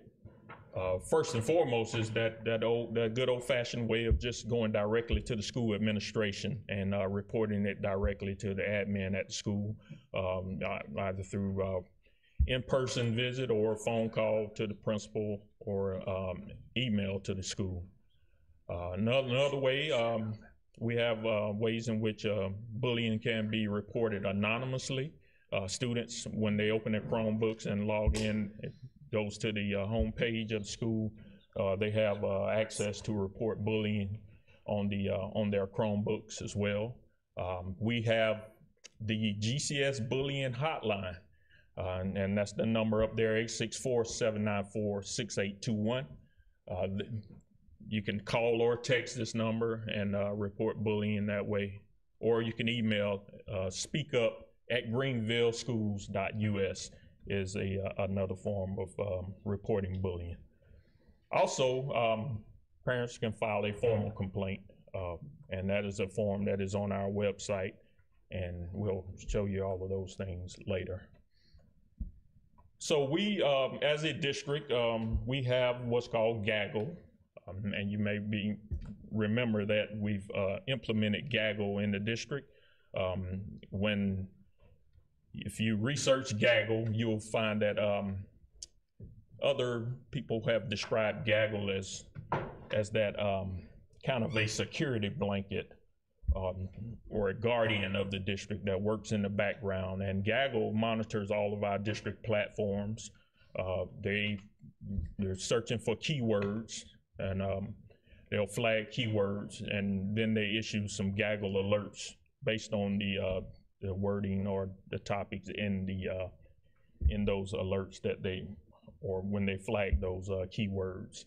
And it can be anything from something very serious to something that is not necessarily an issue, but they flag the keyword. For example, I recall being a principal in a former district that used Gaggle also. I would get reports when students researched a book report on To Kill a Mockingbird, and just because it had the word kill in it, then that would flag that search. So a principal would have to read those alerts and then make a judgment on whether to investigate or not. So with the Gaggle, any issues that are identified in Gaggle, the alerts, they're often sent to administrators, counselors, and or the district ombudsman. Any imminent situations of self-harm or harm to others, that report goes directly to our Director of Security, Travis Forrester, who will then follow up with that report to the appropriate personnel. We also have a security specialist, Chad Jordan, who monitors those Gaggle alerts as well, and he will disseminate those as needed. When we did a keyword search from last school year, We had 774 alerts in Gaggle that with that keyword search of bullying in it. So we can go back and look at reports for all of our Gaggle alerts. Typically, Gaggle alerts, we classify them in 3 different levels. That level 1 is it's called possible student situation, or PSS. Those are alerts with threats to self or to others, and those are the reports that go directly to our Director of Security, who will then make the appropriate actions for those. Level 2 are called questionable content, or QCon. These are possible bullying situations and or inappropriate searches. When the security specialist monitor those reports, he can at some point elevate that. If Gaggle misclassifies it, then we have a second line of defense, and if that is something that needs to be elevated to a level 1, it can be done at that time as well. And then it will also disseminate those reports to the appropriate personnel to investigate.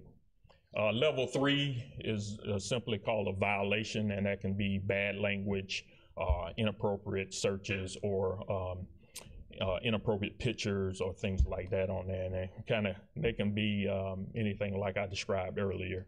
It could be just a misclassification if students were searching something that had a keyword that it would flag in it. So I've showed you all the ways in which parents and students can report bullying. So what happens when bullying is reported? Typically, when it's reported directly to a school administration, per policy, the administration will have to investigate promptly and thoroughly in accordance with our policy. The student and his or her parents are notified and informed of the results of that investigation. If any inappropriate conduct has been determined to have occurred, then appropriate action is taken at that time. And any disciplinary action, whether it be for students or staff, would be, per law, is obviously confidential.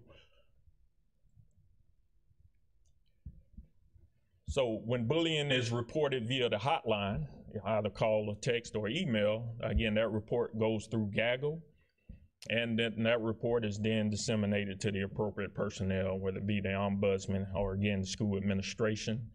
Ombudsman, Dr. Fitzpatrick or Dr. Skipper, they will take appropriate action as well. They will notify the schools and or the parents, and also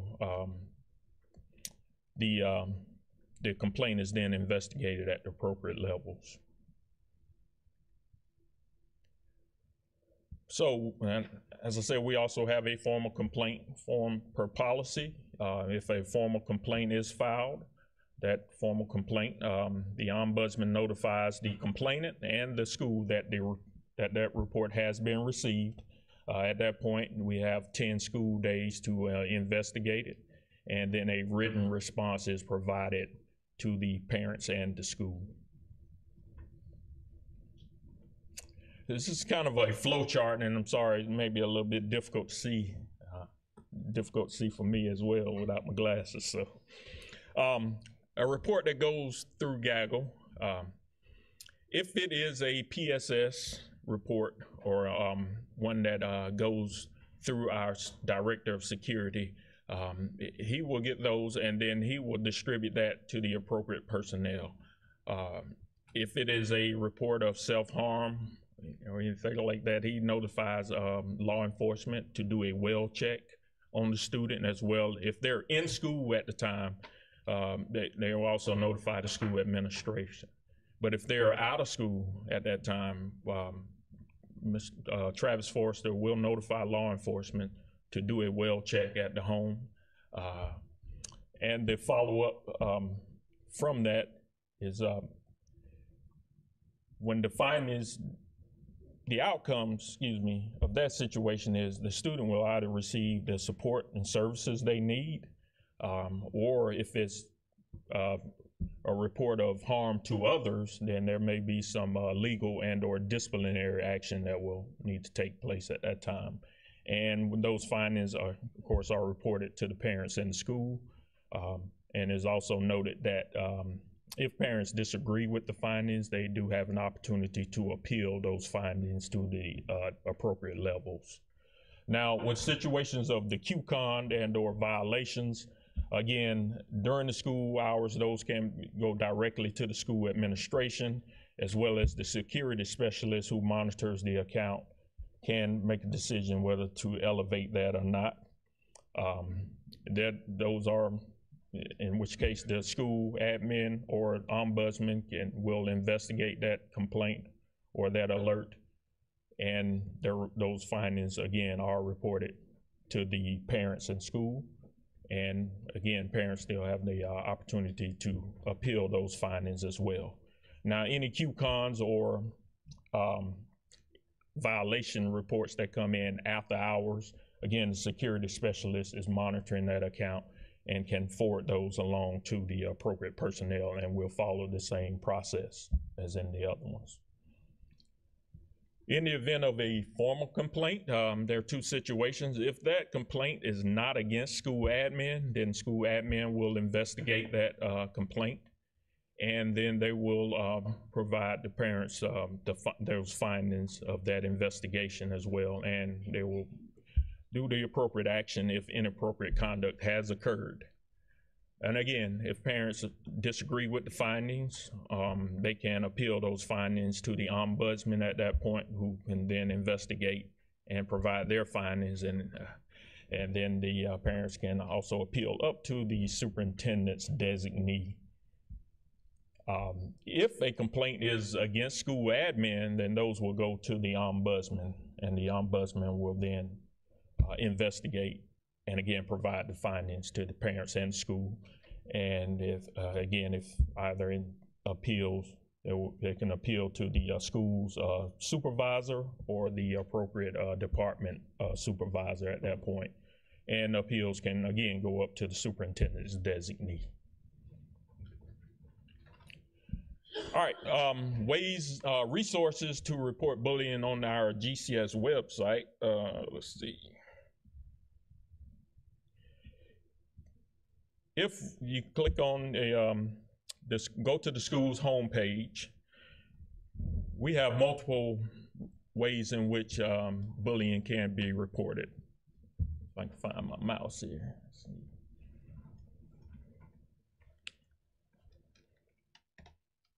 Is this working? Sorry.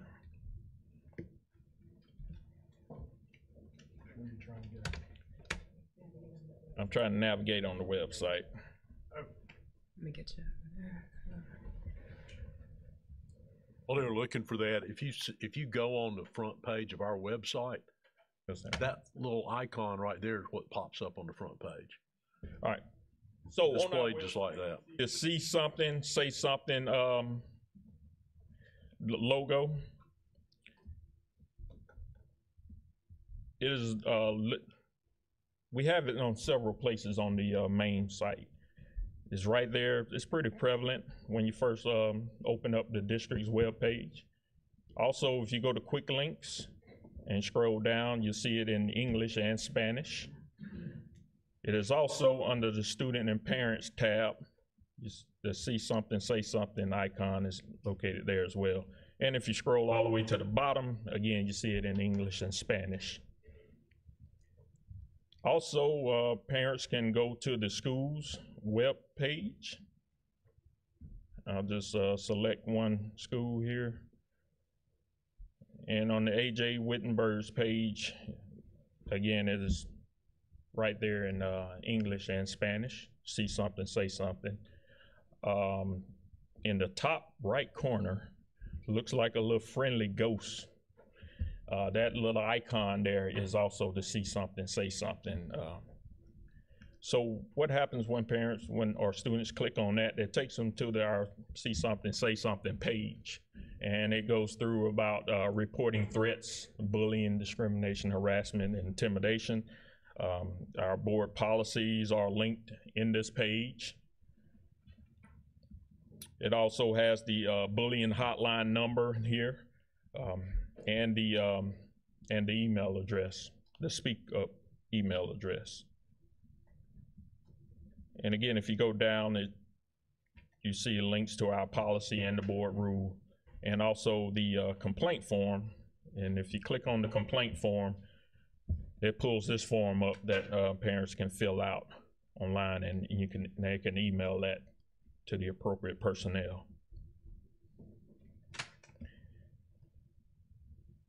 And again, just summary of our policies says that all complaints will be investigated promptly, thoroughly, and confidentially. And the investigation should take steps to determine what occurred and basically how to stop that from occurring again, and also if inappropriate conduct has taken place, then appropriate age-appropriate action is taken at that point. You see, again, you see the report bullying and threats anonymously button here. If they click on that, they'll take them to this link. They can select which school, and then the type of bullying or the topics of bullying, cyberbullying, harassment, or threats. Then the reporter can fill in any pertinent information in this box. And they can attach any files if they have, say, screenshots of the actual bullying taking place, things like that. They can report that. And they can simply end it at that, or if they want to be contacted, then they can fill in their contact information. That is strictly optional, or they can remain anonymous. And again, this form will go through Gaggle and be disseminated to the appropriate personnel. Also on our webpage, just want to show you one more thing. We have other resources for families and schools and students as well. And this webpage is stopbullying.gov.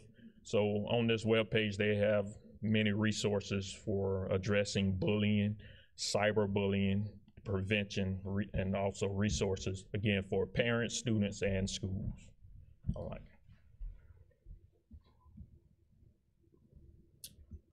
And at that time, that's my report to you. You have Thank any you, questions? George. Yes. Before we get into questions, Mrs. Levinas Wells, do you have any comments you'd like to make since you put this on the agenda? Yes, thank you, Mr. Chair. Dr. Ward. Yes, ma'am. How many cases of bullying have we had reported this year? I do not know that answer. Okay. I'd be telling you a lie, but I can get that report for you. Okay, that's fine. Are they more prevalent in middle school opposed to high school, elementary, or which age level are we looking at mostly? And again, I don't have the exact numbers on that. I would say that it's probably prevalent at all levels, but to an extent. I was a middle school principal. I know that there are a lot of issues that go on with middle school kids at that time, and bullying has just changed to the nature of now. It's mostly cyber bullying, and as opposed to the old form of Yes, sir. just threatening to take your lunch money type Right. bullying. Yes, sir. When parents are not satisfied, when they have brought the issue to the table, they've gone to the principal and they've gone to the next level, what can they do when they are not satisfied? They have multiple levels to take it. Like I said, if they go through the school and they're not satisfied at that point, the next step would be the district ombudsman, and the ombudsman will take steps to investigate and address that issue, and then they will give them their findings from that point. And again, if parents still are not satisfied, then they can go to the next level, which would be the school's supervisor, the assistant superintendents who supervise the appropriate school at that point, and the appeal level goes all the way up to Dr. Royster's designee. I'm trying to ask this in a certain way.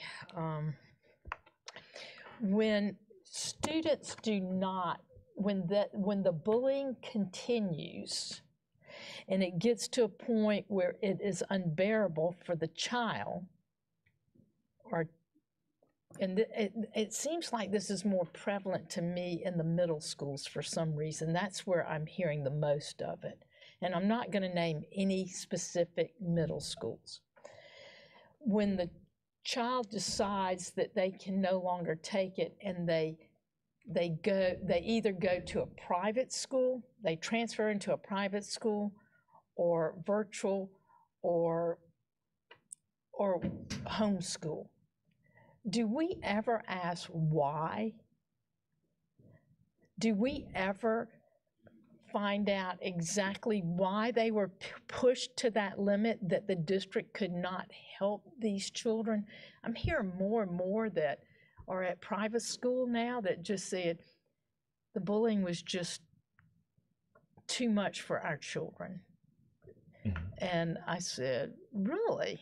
I said, well, we have things in place to assist. And they said, it continued once our child was in, well, this situation is just in middle school, and they ended up in the 6th grade, and now they are in private school, 7th grade. The others have been, they just can't take it. They thought if they could just get through elementary and go to middle school, it would end, because those kids would go to different middle schools, but it continued. So what do we do for these children? Well, I think that what we do is, as an administration, we do our best to investigate the situation thoroughly. And if we determine that this inappropriate action is taken and a student is being bullied, then there's disciplinary action that is in place for the person doing the bullying. It's hard to give a specific answer because all the cases are so different. And then bullying itself becomes, is not the cleanest thing, such as like a fight. When you get a fight, it's kind of easy to see a fight and you deal with it and you address it.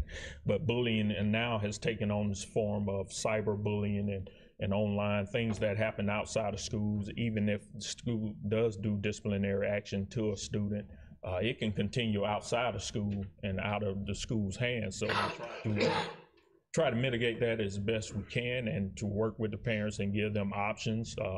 Sometimes they exercise the option to apply to attend a different school, and when that is applicable, we try to make that happen for the parents as well. But the most part is just we have resource officers in the schools and try to ensure them that we're doing everything we can to protect every student in the school and make sure that we just got to investigate thoroughly. And and sometimes when you get into investigating bullying situations, then you investigate all of them, then everything comes out, and you see sometimes it's a two-way thing, and then that becomes even more difficult to address at that point. If I may, just to add one piece real quick, because it's part of my training to principals, and they pass it on to their staff. Good, thank you. But the proactive climate measures, as far as training to staff members, then to pass down to students, talking about what bullying is and how to treat every student positively, and having third parties come in, talk about bullying. Could be some outside organization like the Children's Theater will come in to do it. Law enforcement will have sessions, counseling, guidance counselors. So the positive climate is very important, and also that students know how to report it, as Dr. Ward has discussed. But the climate, the positive climate, I think is key to also emphasize as well. Dr. Royster, what did you want to chime in also? Yeah, I think a couple of points that we need to make. Dr. Ward made one. Oftentimes when you investigate this, find out there is a back and forth between a student and other students, and there is bullying that's taking place going both directions. It's not always the case, but that's often what's found. The other is, like any other concern or complaint, we can't act on anonymity. If somebody has a problem, they have to come forward and let us know they have a problem. We have, as you saw, you can go look through that formal complaint process and the process for how we handle this. We have multiple avenues if you're not satisfied with the response that you got at the school level. We need and we encourage people to follow those avenues. That's the only way you can fix a problem. You have to know specifically when it occurred, where it occurred, what actions were taken in response to it. We have students that transfer all the time. I believe,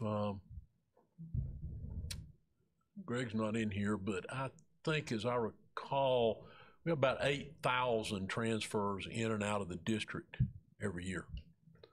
So we have students coming and going all the time. We often know why they leave. We often don't know why they leave. Most of them leave because they moved.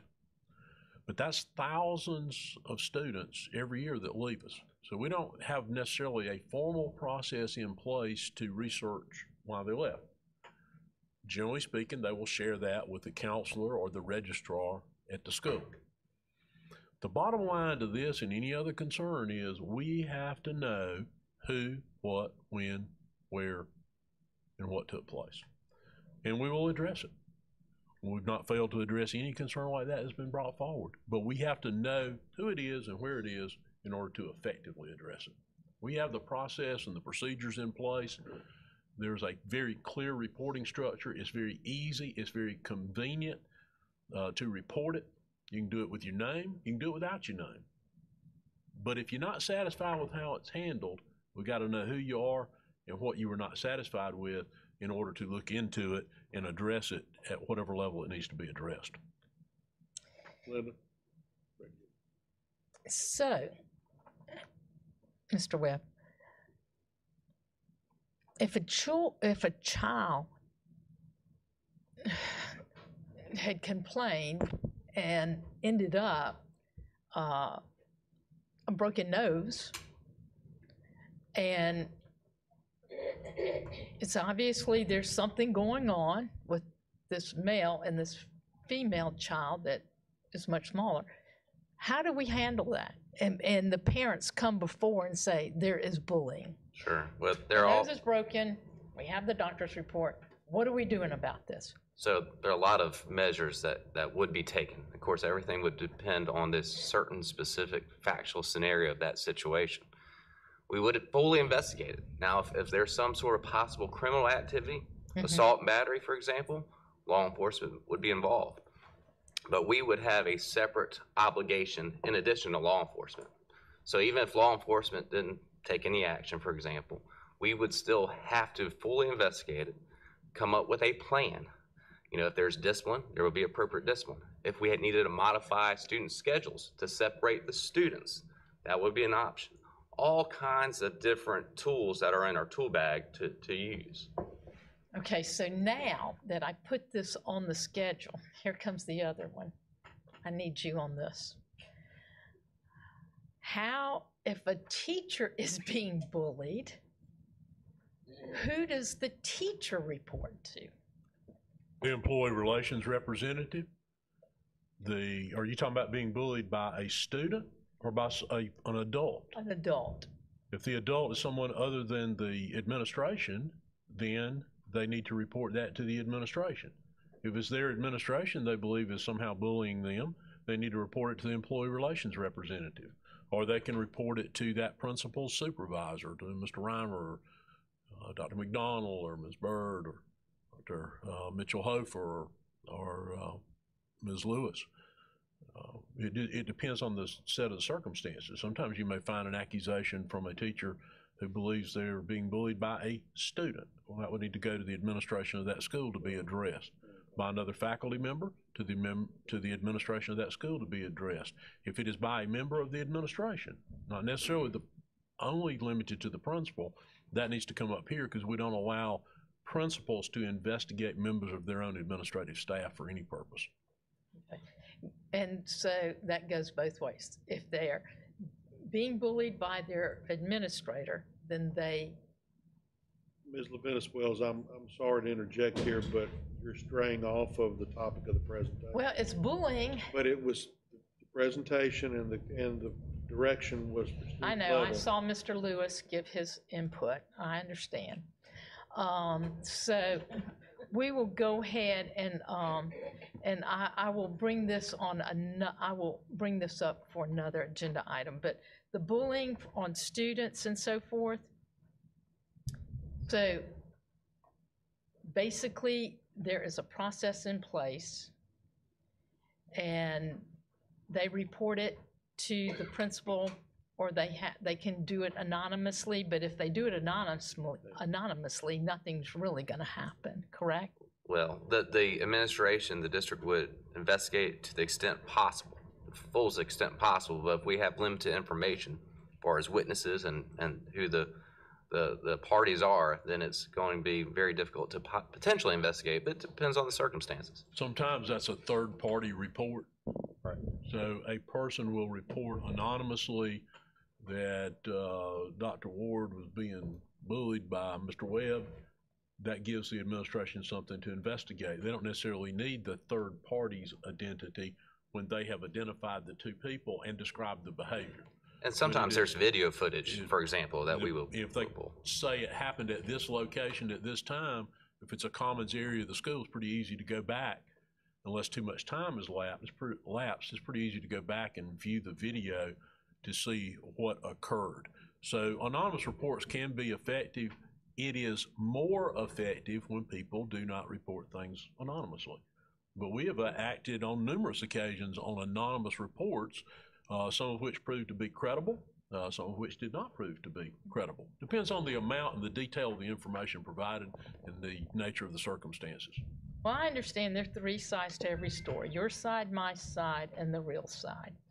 And so thank you very much thank you, Dr. Ward, for your presentation, and thank you, Mr. Webb, for your input. Thank you. Yes, ma'am. Ms. Doolin. Thank you.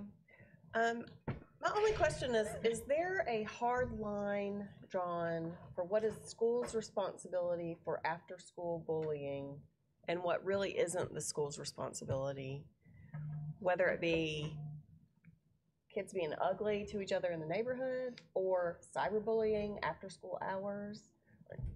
And is that really the school's responsibility to investigate and come up with a solution, or is that really on the families or law enforcement or whoever else?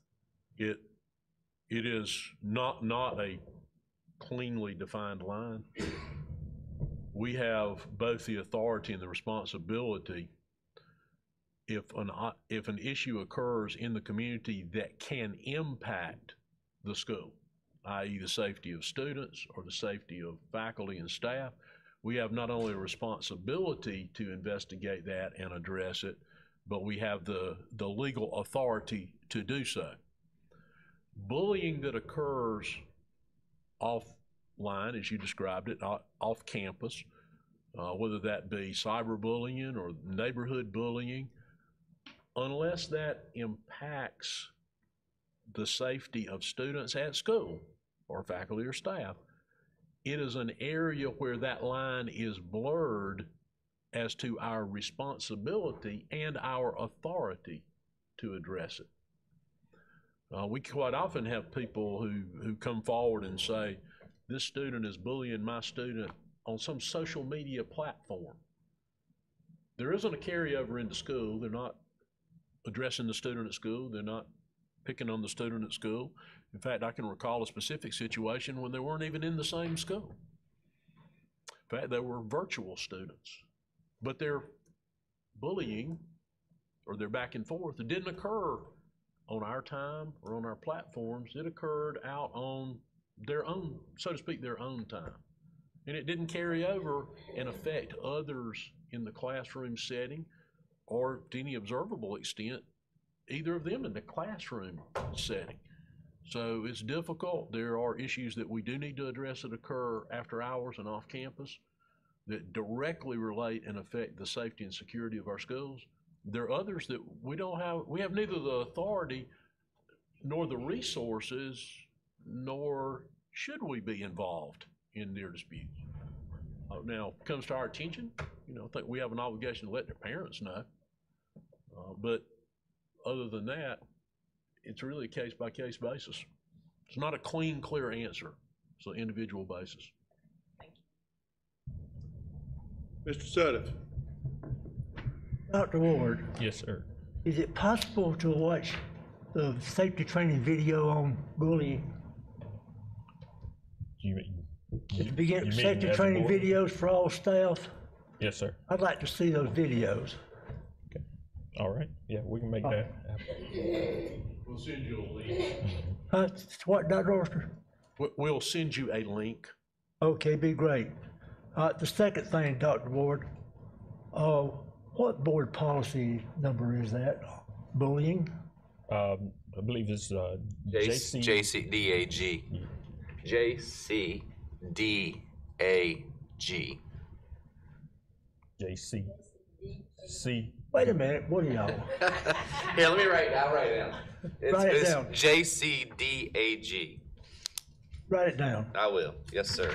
And the third thing, Dr. Ward, where can I get, I don't understand the components of gaggle. Where can I go to get an understanding of what is accomplished in gaggle? Yes, sir. You can actually Google Gaggle, and they have a Google Gaggle. Google Gaggle. Notice I Can you say didn't that laugh, 3 Dr. times Ward, real fast?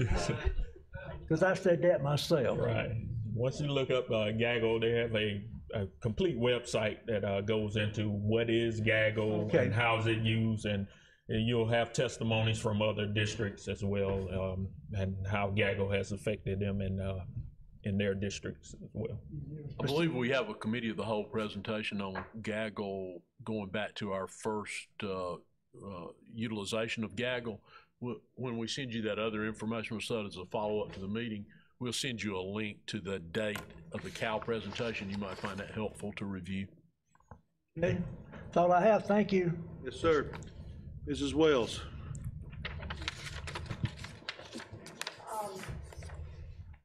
We really have continued to try to adjust our program as the ways kids bully change, which I'm appreciative of. Tell me a minute about school programs for bullying prevention. The Stomp Out Bullying program, is that in every school? Is that in specific schools? I think it's in specific schools. I can research that and give you the specific schools that use it, but majority of schools, it's an organization actually that's been around for years in the bullying prevention, and they also work with cyberbullying and all of those as well. So, because I know the PBIS is another program that has components that help address bullying. Right. I don't know how many of our schools use PBIS versus some other programs. So I guess I was just trying to get a sense of, does every school have some specific structured way to address bullying, both in education and in just culture? So the PBIS model is in most of our elementary schools in some form. As you know, it varies. Some of our schools, for example, quite a few of our schools are capturing kids' hearts, which does also have a component that builds more. It's more cultural building than it is, direct addressing bullying. But we do have in all of our school programs that our counselors, our elementary and middle counselors do deliver to students in the form of lessons. That's part of their lesson rotation in elementary school when they go around on bullying. So most of our schools, like I said, would have a PBIS model of some sort they're using. Okay, and that's specific to elementary, and you just touched on the other part of the answer on that, which is related to the counselor piece. So in every one of our schools, elementary, middle, and high, the guidance counselors have a structured way to approach the conversation around bullying with our students. Yes, they have. How that's done is going to vary by the level, obviously, because of how it's set up. But like elementary, it's going to be more lessons because they rotate into the classrooms for lessons. That's not as common in middle school, but they do have, whether it be through assembly, whether it be through some structured lessons throughout the year that they do. And then in high school, you're going to see may see more specific programs like the Stomp Out bullying or some other things that the schools are promoting. Not SIC. Oh my gosh, what's the Inter High Council has done last couple of years. They've tackled some of those problems too with some campaigns and Be Nice. Again, it may not be called bullying directly, but building that culture within their schools to promote culture.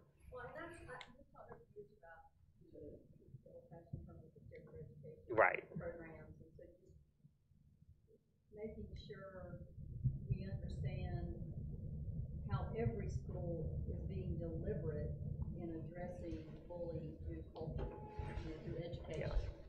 So I guess that's what I'm not, is there a structured program or some, even if it's an accountability mechanism for how every school is being deliberate in addressing bullying? So that's part of also what Ms. House, who I don't believe is here, I believe she's dealing with on a crisis team at one of our schools, but that's something that Ms. House does every year as well with our counselors at all levels, elementary, middle, and high, individually. I mean, each individual level based on the age of the students.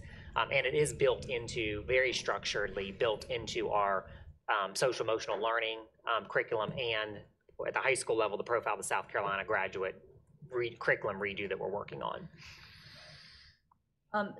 So the data, one of my colleagues asked about the number of bullying incidents, what data are we collecting? What data are we collecting relative to bullying that's being reported and how it's being, where is that data collection coming in, and then who's evaluating or analyzing that information to look at how effective our programs are? So I think at the school level, Dr. Ward can address kind of the operational side of it, whether it be through referrals. Obviously, there's an area of referral for bullying and in that kind of area. For our counselors, though, it's certainly, most of the time I would say with our counseling, my experience has been that it's being, I guess, delivered. Somebody says they're being bullied, and that child may get a referral and may be disciplined for that. But then it's also, we try to intervene as well from not just a discipline side, but also from a counseling side. If that behavior is continuing, why is that behavior continuing? And is there some additional help we can get that student? Yeah, and like I said, I'm just we've got all this, if Gaggle's coming in and we're getting all these responses, there should be a way to kind of parse out that data and think about, are we seeing it more in middle school? So should there be more intentionality or a more structured program in all or a middle school? So, because Gaggle was like 21, right? When we about a year. I think it was 2021, I think. 21, so not quite a full year yet. Yeah, so just kind of thinking about that, how do we use that data to inform our practices with regard to bullying and what we have to do there? Yes, and we do, we purchased that in July, I believe, of 20. So we've had, a few years. And so one of the things Ms. House and we've done with Ms. Dean before we had Ms. House is pulling some of those actual Gaggle alerts that we get working through counselors in their sessions about, how would you handle this situation? So if it's bullying, how would you handle the situation? What would be your next steps as a counselor? Which would hopefully be, we're trying to get the counselors trained in, Ms. Wells was accused of bullying for the third time somebody. Let's now intervene with her from a counseling level, not just being a discipline level of suspending her. Because to your point, ultimately you want to see those numbers go down, but there has to be some sort of intervention, particularly in the bullying area. Right, and it might be, it might be individual, but it also might need to be this broader. Right.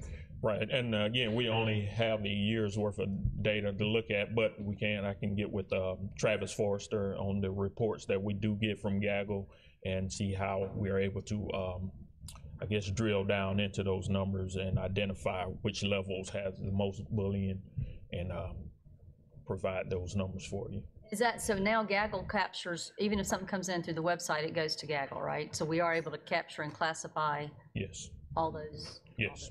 Okay. So the... Ms. Wells, if I could, please. Yeah, just two All right. little things. Without objection, I'd like to extend to 5 minutes. So just related to the anonymous threats, I certainly understand that, I understand why someone would want to report anonymously, and I understand why it's difficult for an anonymous report to be investigated. So when I went and clicked on where it says report bullying and threats anonymously, and I look at the form doesn't give specifics about what are all the things you need to know in order to investigate. So I guess one thing I would say is to sort of answer to some questions around or some concerns about, well, I reported something anonymously and nothing ever happened.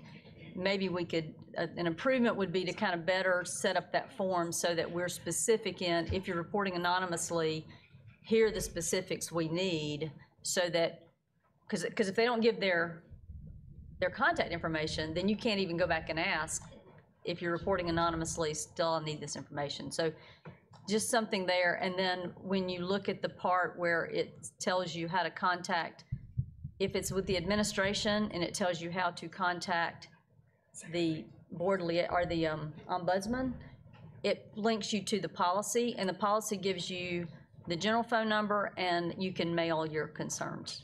So I guess I would just think that instead of saying on this page to see the policy for the contact information, maybe there's a better way, because that just feels like if you click on a policy and then you have to go look and you see the general phone number and a mailing address and no email, it just might feel like, and then my other part there is, can we pin it on our Facebook page in addition to, like, the bullying, the see something, say something? Can we pin it to our I don't know who does it. Like, we could pin it to our social media page just like we have on our website, because a lot of people go get their content about Greenville County Schools now from our Facebook page. That was just another suggestion. I have heard from people who's, they've contacted me and said, I don't know how to deal with this. And so there's those general things you always say, that you report it to your teacher and then your principal and you work up those. But when it's bullying, a lot of people are very hesitant to just handle it through those channels. So the easier we can make it for people to know how important it is to us for them to see something and say something, I think the better off we're going to be. So I'd be really interested in how y'all use that data to help inform our programs. Thank you for the presentation. Yes, ma'am. Thank you, Mr. Saylors. Yes, ma'am. Dr. Ward, thank you very much for that presentation. And we'll now move to item 4.02, revision of policy IHC, credit and content recovery. There is a motion, there's a recommended motion from the administration. Dr. Oyster, do you have a presentation prior to that? Really, the presentation is simply, this brings this policy in alignment with current statute, current State Board of Education regulation and State Department requirements, and also ensures that we address NCAA requirements. Mr. Webb, is there anything of particular note other than all these changes are simply to align us with the requirements? That's correct. I worked with academics, Mr. McCoy, to make sure that our policy reflects current regs and requirements, and this just brings us up to that requirement. And the chair will entertain a motion to approve the recommendation. Mr. Meek? Thank you, Mr. Chairman. I make a motion to approve the revisions to board policy IHC. I would love to second. Not just enthusiastically, but love to? Yes. Okay. I have a motion properly made and duly seconded. We're now open for discussion. Mr. Lewis. Thanks. Just two questions about the revisions. So one of them says, all credit recovery courses will be instructed by certified and highly qualified teachers in the respective content areas, and that sentence has been struck out. So is there a reason why that sentence is no longer correct? It has to do more with the way credit recovery and content recovery has changed over the last couple of years. Well, last 5 or 6 years. They still have to have a highly qualified, certified teacher of record. But because of the way those platforms have changed, they're not quote unquote instructing. Students, as you know, are going through that coursework. The teacher rather is there to assist in tutoring, to help the child if they need additional help. In the early days when we first built this, it was more of instruction though than anything else. So because the instruction is being provided by a different source, the person providing it locally doesn't have to be highly qualified. Okay. The other question is just, could you just provide a little bit of clarity about the student athlete section? So it's essentially, it sounds like we're saying, just so you know, the NCAA may not accept your. Correct. It's something we've always verbally communicated it on most of the forums as well from the high schools that went home, but it's something that has been an issue in the past where students even sometimes didn't realize they were going to be eligible for a sport later on or wasn't interested until later on in their high school career, but they had a credit recovery in their 9th grade year for some reason. It just depends. The NCAA is pretty, they don't yet recognize in most cases the credit recovery programs. Okay, thanks. Anyone else? Mrs. Wells. Just to clarify, on the content recovery, that is something that we specifically offer only in a, it's not a direct instruction when we're doing content recovery, right? Because we have this. So content recovery is a little different. There's a lot of different ways that can be done. It's a very broad term. It could really be you just failed a test and you go back to the teacher and teacher provides different instruction, more instruction allows you to retake a different test to review that content. It could also be longer term. Typically how we've been using it is if a child's struggling 4 weeks into the course, we a lot of times will use content recovery to help them recover the help them recover the content before they fail that course. So it's a little bit of a broad term, the content recovery piece. Okay, so when we say content recovery options will be available through either an approved system provided by the state or an approved vendor, we're specifically talking there about content recovery instructional options. Yes, and teachers do have the option through our Edgenuity program. They have, and most utilize that. They have the option to pull out pieces of that program to assign to you activity-wise to help you recover that content.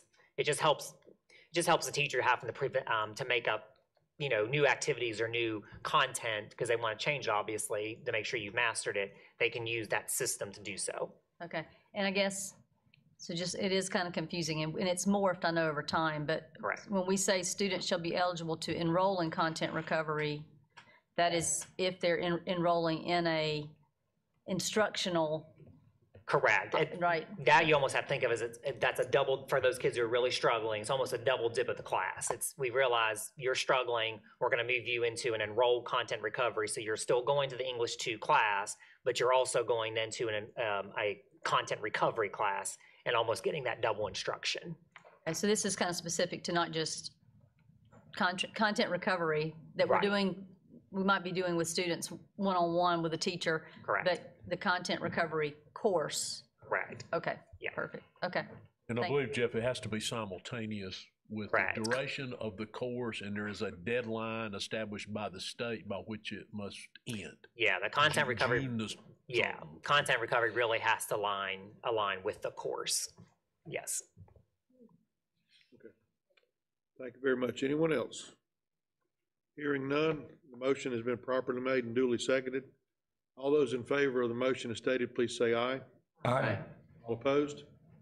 And motion carries. Thank you.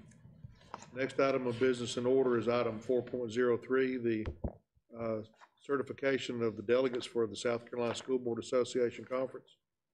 The recommended motion is stated. Is there a maker?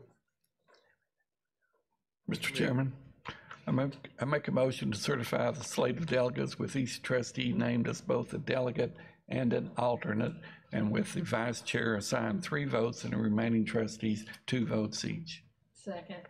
Have a motion made and properly seconded. Any discussion? Hearing none, all those in favor of the motion as stated, please say aye. Aye. All opposed? Motion carries. Thank you.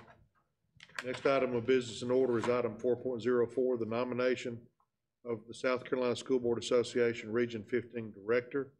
There is a recommended motion. Is there a maker? Mrs. Wells?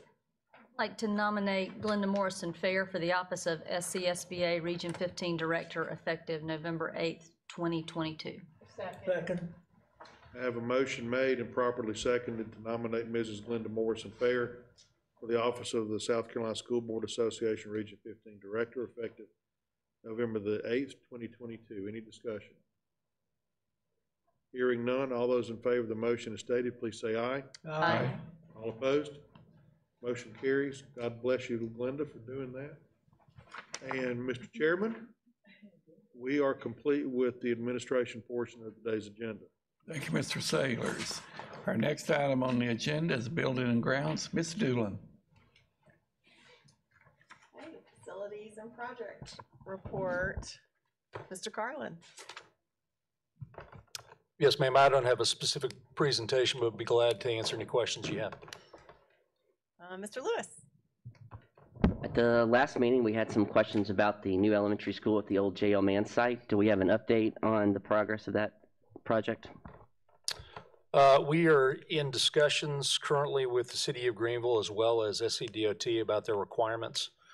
The current buy to handle all off-site road upgrades that they are indicating that we're going to be required to do with this project. It's about $8.8 million, which we strongly oppose being required to provide that much of a contribution.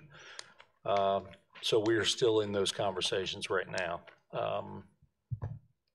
Well, more specifically, I met with the city manager of the city of Greenville the week following our being informed of the $8 million in traffic circles that were being imposed on us as necessary for traffic flow around the school. We also have reached out and been confirmed to meet with number 2 person at SCDOT. They asked that we defer that meeting until they had completed dealing with the hurricane. You know, it came through right about that same time. We've reached back out to them to schedule that meeting. Our position on that is we certainly understand and have no problem with doing road improvements to ingress and egress from school sites. We've had that responsibility for a number of years. Customarily, we pay part of that. The local road funds used to be called a C funds. They don't call it that anymore. But what used to be the C funds committee, they would normally contribute and we would contribute. For a project like this, we've ordinarily budgeted between $750,000 and $1 million for our contribution. That was the original amount that we budgeted for this, right at $1 million. We submitted traffic studies that confirmed that we needed to do work around the ingress and egress from the property, including realigning the entry drive to a driveway across, or an access street across the road from the school site. We submitted that to DOT. We received approval, preliminary approval from Mark Falk, who is the DOT person for the state of South Carolina for school traffic. Following that, we received further communication. In fact, in that communication, referencing a conversation between the local DOT and the city of Greenville, imposing upon us the requirement that we construct 2 traffic circles, one of which is adjacent to our property, one of which is not, in order to mitigate traffic in the area. We believe that is not the responsibility of the school or the school district to mitigate traffic caused by development in that area. We certainly agree with the responsibility to address the traffic that we are bringing into that and our ingress and egress from the property. So I shared those concerns with Mr. McDonough at the city of Greenville. He seemed receptive to those concerns. We have shared them ahead of the meeting with SCDOT. They seem receptive of those concerns. We're simply waiting now to get a meeting and some answer. One of the responses from Mr. McDonough when I talked with him that Friday was he needed some period of time to come back to us with what they might be willing to contribute to such an effort, or what they might do to perhaps consider changing that recommendation. That would be unprecedented for us to spend $8 million on traffic mitigation. So we've got that project on hold. We also have engaged our realtor to go out and look for sites in the vicinity, but outside the city of Greenville. We can purchase a site for far less than we could spend $8 million on traffic circles. But we're going to need to move from the area we're in to an area a little further away in order to do that. But we're not going to let that prevent us from doing what we need to do to address growth. Now, in either respect, whether we go forward on that site or we go forward with a new site and simply site adapt our design to it, this delay will cause us to move the school opening by 1 year to 2025, sir. 25, I'm sorry, from 24 to 25. When we first looked at this issue, talked with Greg Stanfield, and he affirmed to us he has no issue as far as overcrowding at schools with us moving this project out. Now, that would be a different story with those. We've got about 5, 6 additions. It feels very strongly those need to progress forward as they are in their own time. But that this is not critical at this point to address student growth. So that's in summary where we are, and when we get some firm response back from the City of Greenville and SCDOT, we'll certainly share that with you as soon as we receive it. So just to say back a few things to make sure that I heard them correctly. So one is we are looking at what jumped from a $1 million infrastructure cost to an $8.8 million cost that this board has not allocated funds to cover in our long-range facility plan. So we could not at this point pay the additional $7 million in road construction costs without this board making a change to its long-range facility plan. It's an $8 million increase, and first, I don't think we would recommend that to you. Mm-hmm. Secondly, to your point, you would need to approve that and identify $8 million more in allocation to construct that school. So now there would be a cost to acquiring a new site, but it would nowhere approach $8 million. And the second thing I think I heard you say, so the current plan is for this school to open in August 2024. I think you said last month if we don't start construction really soon, then I think I heard you say by November, then we could not stay on track. So you're currently projecting that we likely will not be on track, even if that problem is resolved in the next month. Unless somebody gave us a decision today that it wasn't going to cost us any additional from 2 different entities, we'd need that decision within the next probably 10 days. If we don't get that, then we're a year out. And the third question that I've been asked is this site plan included a new elementary school, and it also included facility improvements to high school athletic spaces that were also on that space that needed to be moved around to accommodate the new elementary school. Based on what we're talking here, I assume that means those athletic improvements are also on hold.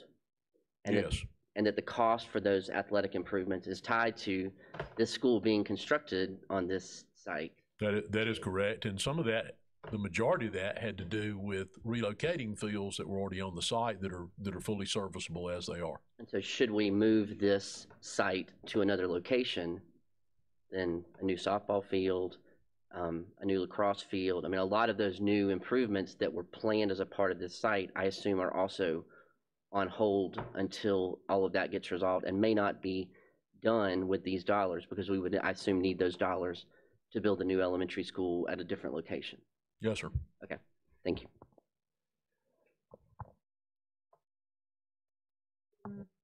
Sailors? Thank you, ma'am. Dr. Royster or Colonel Cardle, either one, just to clarify,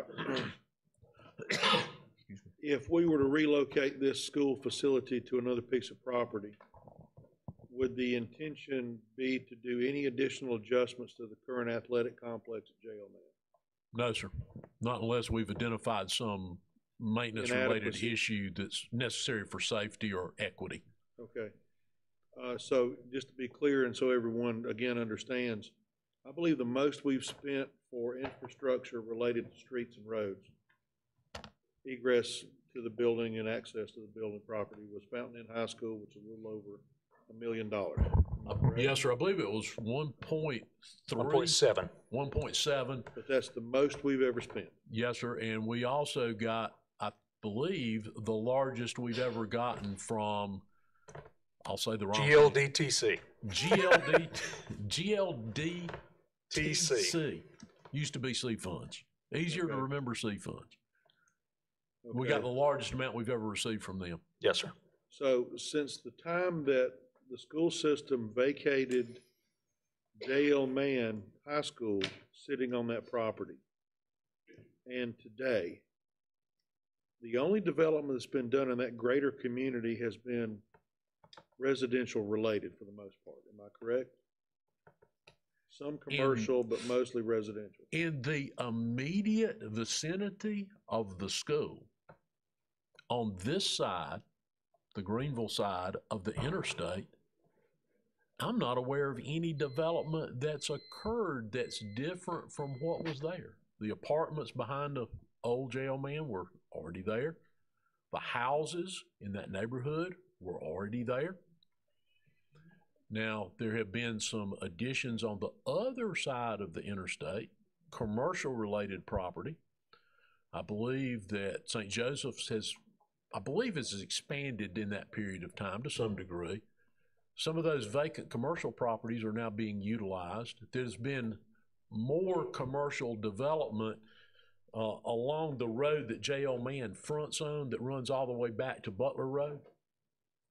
But really, as far as on the school side of the interstate, there's really not been much change in there. So in simple terms, the city of Greenville's asking us to help them with traffic problems that we have no control over and had nothing to do with their development. I believe that's a very accurate assessment. Now, obviously, we're going to put some traffic in there with that school.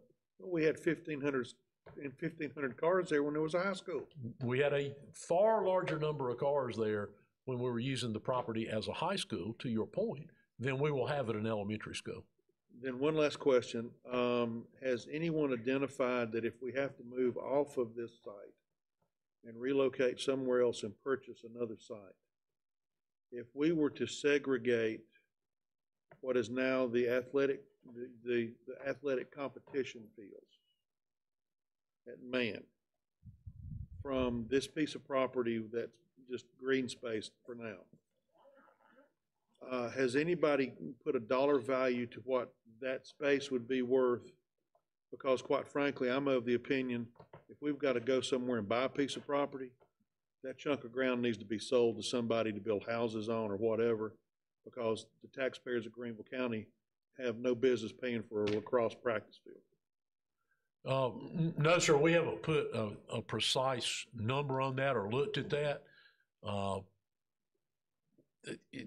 It would substantially fund a site acquisition if you trimmed off just that portion of that property. Well, if we have to relocate the school, I'm going to request that an appraisal be done to take the portion that we don't really need for J.O. Mann's direct athletic competition and put that and give us a price on what it would cost or what it would be valued at if we chose to sell it. Yes, sir. Thank you. Without objection, can we extend for 10 minutes, please? Ms. Wells? I think the city limits of Greenville and Malden butt up to each other, right? And so I think all the development in that vicinity really has come technically in the city of Malden, but it's been a ton of apartment complexes and there's a lot of multi-family housing, you know, right just as you go down Lawrence Road heading toward Malden, right if you pass the J.L. Mann intersection there. As I understand it, the traffic, they don't have traffic issues currently that they have to deal with. That's probably a projection 5 years out that they'll have a need. And so I guess that's kind of the rub is building infrastructure to support the school ahead of when we need it. So it sounds like that's moving forward, and we're trying to come to some conclusion on that one way or the other. I guess I would ask, back to your point about these other schools, the other additions that are going to be, that are needed, they all come to existing schools, not new schools, which is good, because we haven't, I think it's hard for us to really get a good gauge on what infrastructure costs look like right now, because thankfully we haven't had to build a lot of new schools to date. We've been able to add on to a lot of schools. So, Fountain Inn was 1.7 for those improvements. I think that's probably, there's a trend there that number's going to go up. So I guess I would just like to ask, there's all these additions, there's in the southern part of the county and in the northern part of the county. So you're not dealing with an urban setting where you probably are more constrained and more likely to immediately feel some traffic woes. But have we actively looked in detail at traffic impacts? I think those are mostly that'd be state and county roads, that when you look at Ellen, Woodside, Fork Shoals, Simpsonville, is that county road or is that city? Ma'am, I'm not sure. I'd have to find out for you. Okay. But I can tell you, we have been heavily involved with traffic consulting, looking at each of those addition sites to determine what the perceived traffic impacts will be and what our requirements will be to accommodate those. And I would say, just going a step further, and to Dr. Worcester's concern about what is our impact, but yet it's not our infrastructure. Getting some people to come to the table early or as soon as possible to say the growth is happening, the impact is going to be here because the people are here, and we're about to add more space for more of them to come to our location, so that they can get funding. With the funding they have right now, that committee has to work with, it seems like it'd be a great time to go look for even enhancements beyond what they want, but what we feel like we need for pedestrian safety and for connectivity. Because what I don't know about is how traffic circles, I don't know that they would recommend traffic circles at any of those locations, just kind of looking at them and thinking about it. But there's an impact to connectivity and pedestrian safety when you have traffic circles that you have to be really attentive to. And I think that's probably a problem to address and think about with this new elementary school, if it stays on that site, but then also looking at all those other schools. So I guess it sounds like we've got our folks working on it, or we've got engineers working for us on our side, but maybe in conversations about what happens for this school, to be sure we're getting them to think about how they can go improve the infrastructure ahead of us needing that, or them triggering a need for us to have those improvements, would be something I think would be, could be helpful for us as a district in the long run. That's it. Mr. Meek? Thank you. Dr. Royster, the new J.L. Mann Elementary School is a relief school. Is that what it was intended to be? It's relief and future growth. Future growth where? Predominantly the Verde community in that area, which the Verde development is on almost directly behind this site on the other side of Lawrence Road. Part of which has been developed, but there is still a huge undeveloped area within Verde. And also, I believe it was Ms. Wells that mentioned there's multifamily housing that's been constructed just beyond the main entrance to ICAR on and along Lawrence Road.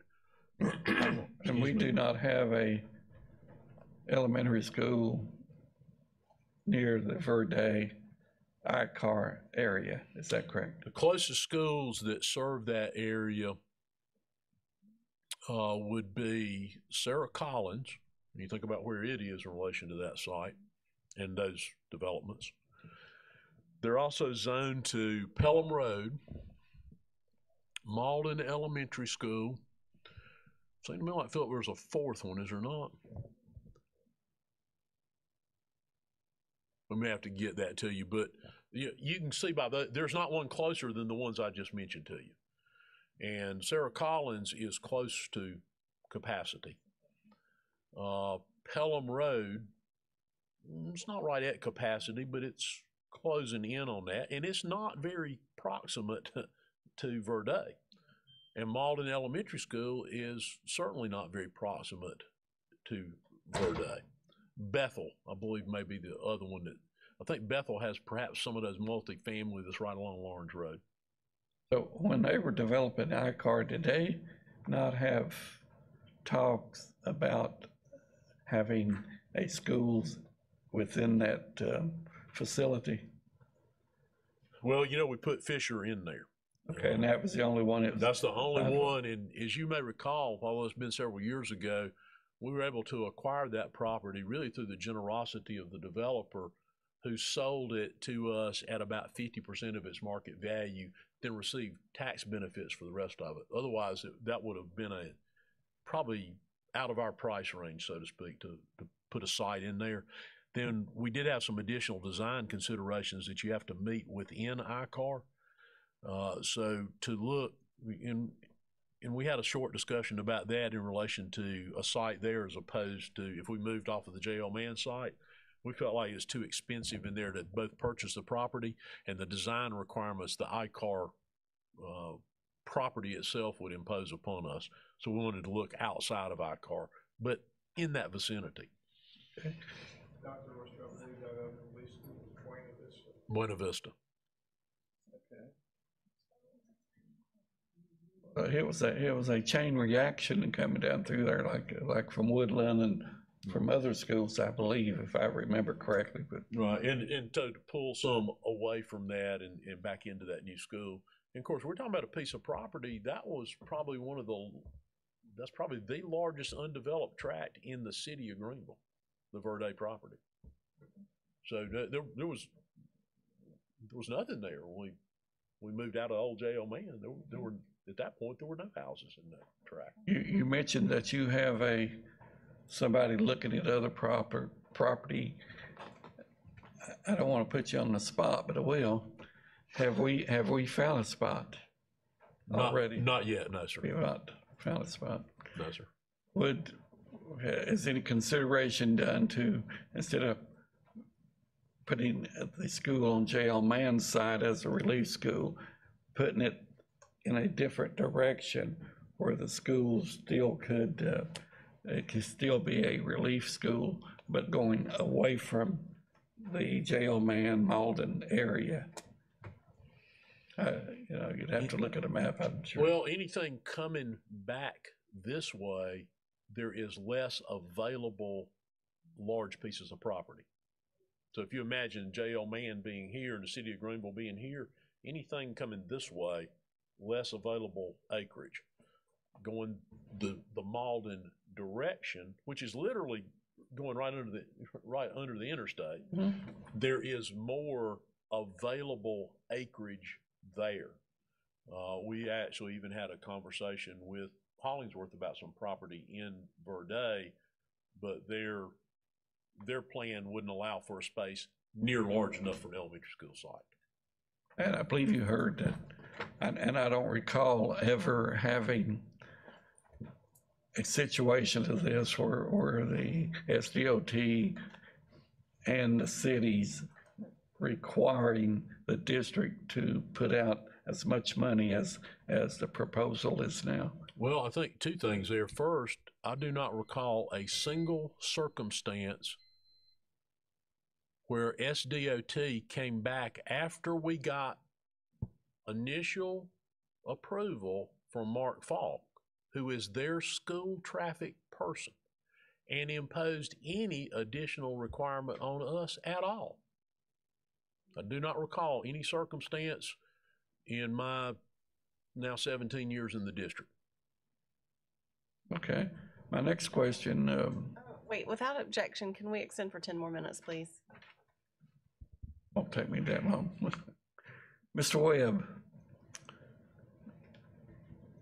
is there any circumstance where a motion can be put on the floor? Under this, in this item today? Since it's from the committee of the whole and would not be final action, then it would go back to requiring unanimous consent of the board members present. So there are not concerns regarding the Freedom of Information Act, because there would have to be a subsequent action, final action in 2 weeks. But you would still have to have unanimous consent to add it to the agenda. So I would need a unanimous consent before I make a motion, to make the motion? Yes, you could make the motion, and then there will have to be unanimous consent to get it on there, and then there will be a separate vote to vote it up or down. If that makes sense. Okay, Madam Chairman, I'd like to make a motion that we give the administration the authority to follow through, if necessary, to find a different site for the J.L. Mann Elementary School. Okay, do we need a second? All right, and then we need to vote to allow this motion? That is correct. So, and it has to be unanimous to allow it, and then there will be a second vote if that passes. Is there any discussion about allowing this?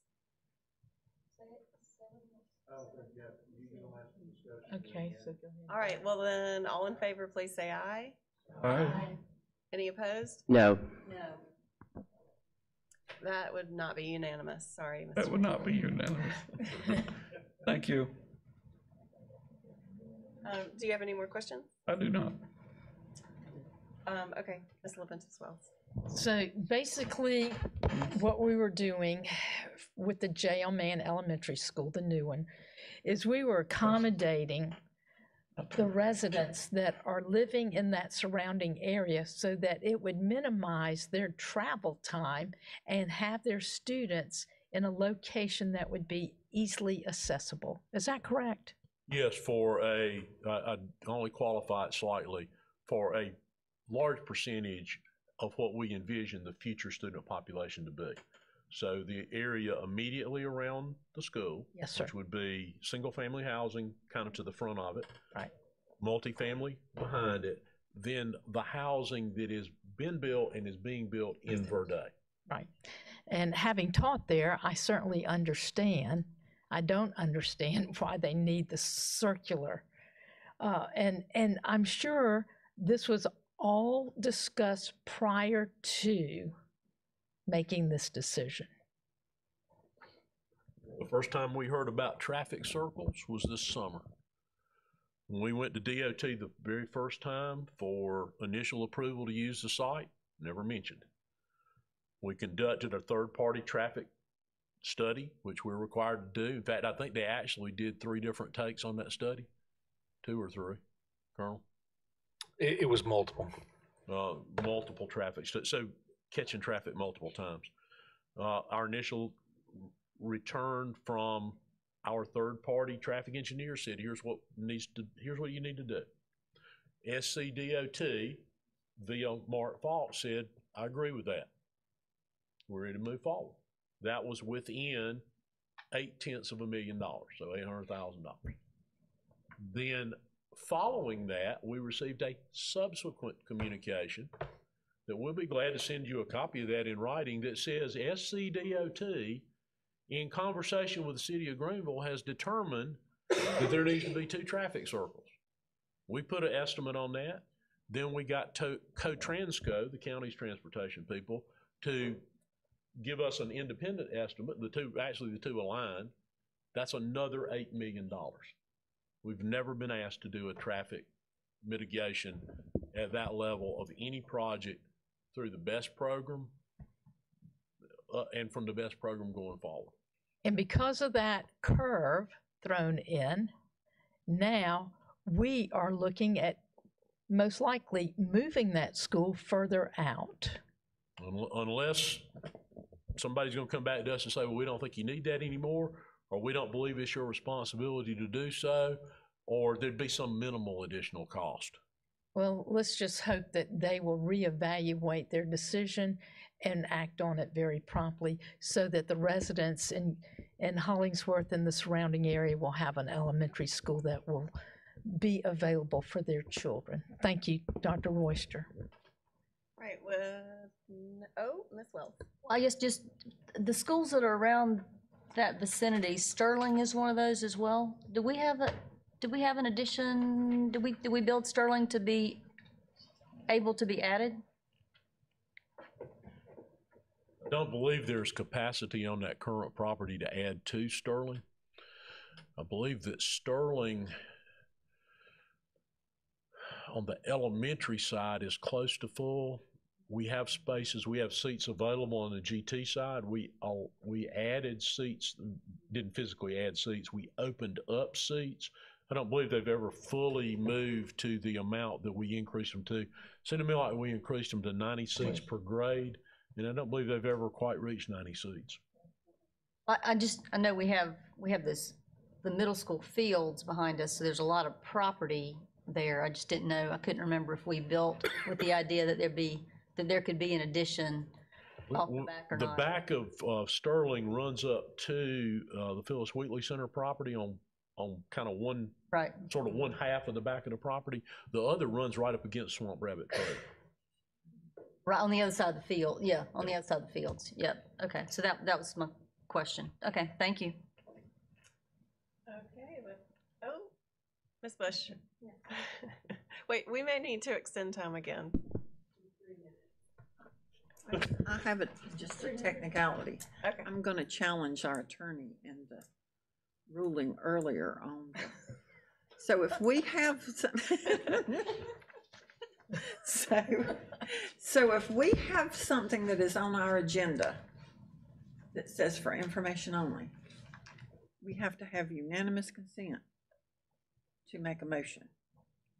Unless there's advance notice prior to the meeting, then the vote changes back to a majority vote, I believe. But if the agenda item is not already on there and it's the day of and made at a committee of the whole meeting, then there needs to be unanimous consent. And this wouldn't be considered to be on our agenda, an update on the facility? Not specific enough, Mrs. Bush. I'm sorry. Okay. Right. So it's that specificity. And plus, it's for information only too. So I think that also infers, to say the least, that there's not an actual action item on it. And that adds a little bit more clarity to it. Sure. Because we have an item earlier that was the impact of recess, and that says it's for information only, but then it says on there, unless the administration has one to suggest. But it's because of the specificity of that item. That's correct. And not that. So if this board wanted to take action, it needs to be put on the next board meeting that we could take action to be able to allow the administration a little bit more urgency in the negotiations that are going on that are delaying a elementary school being built by a year. Yes. Thank you. Okay, does anyone else have any questions or comments? Okay, that concludes the Building and Grounds section of this. Mr. Meek. Thank you, Ms. Doolin. Before I ask for a motion to adjourn, I want to remind you that we do have a workshop. Let's try to get back here about 12:45. So I have a motion to adjourn. I have a motion and a second. Any discussion? Hearing none, all in favor of the motion say aye. All opposed say no. Motion carries. We are adjourned. Thank you. That's the reason. Yeah.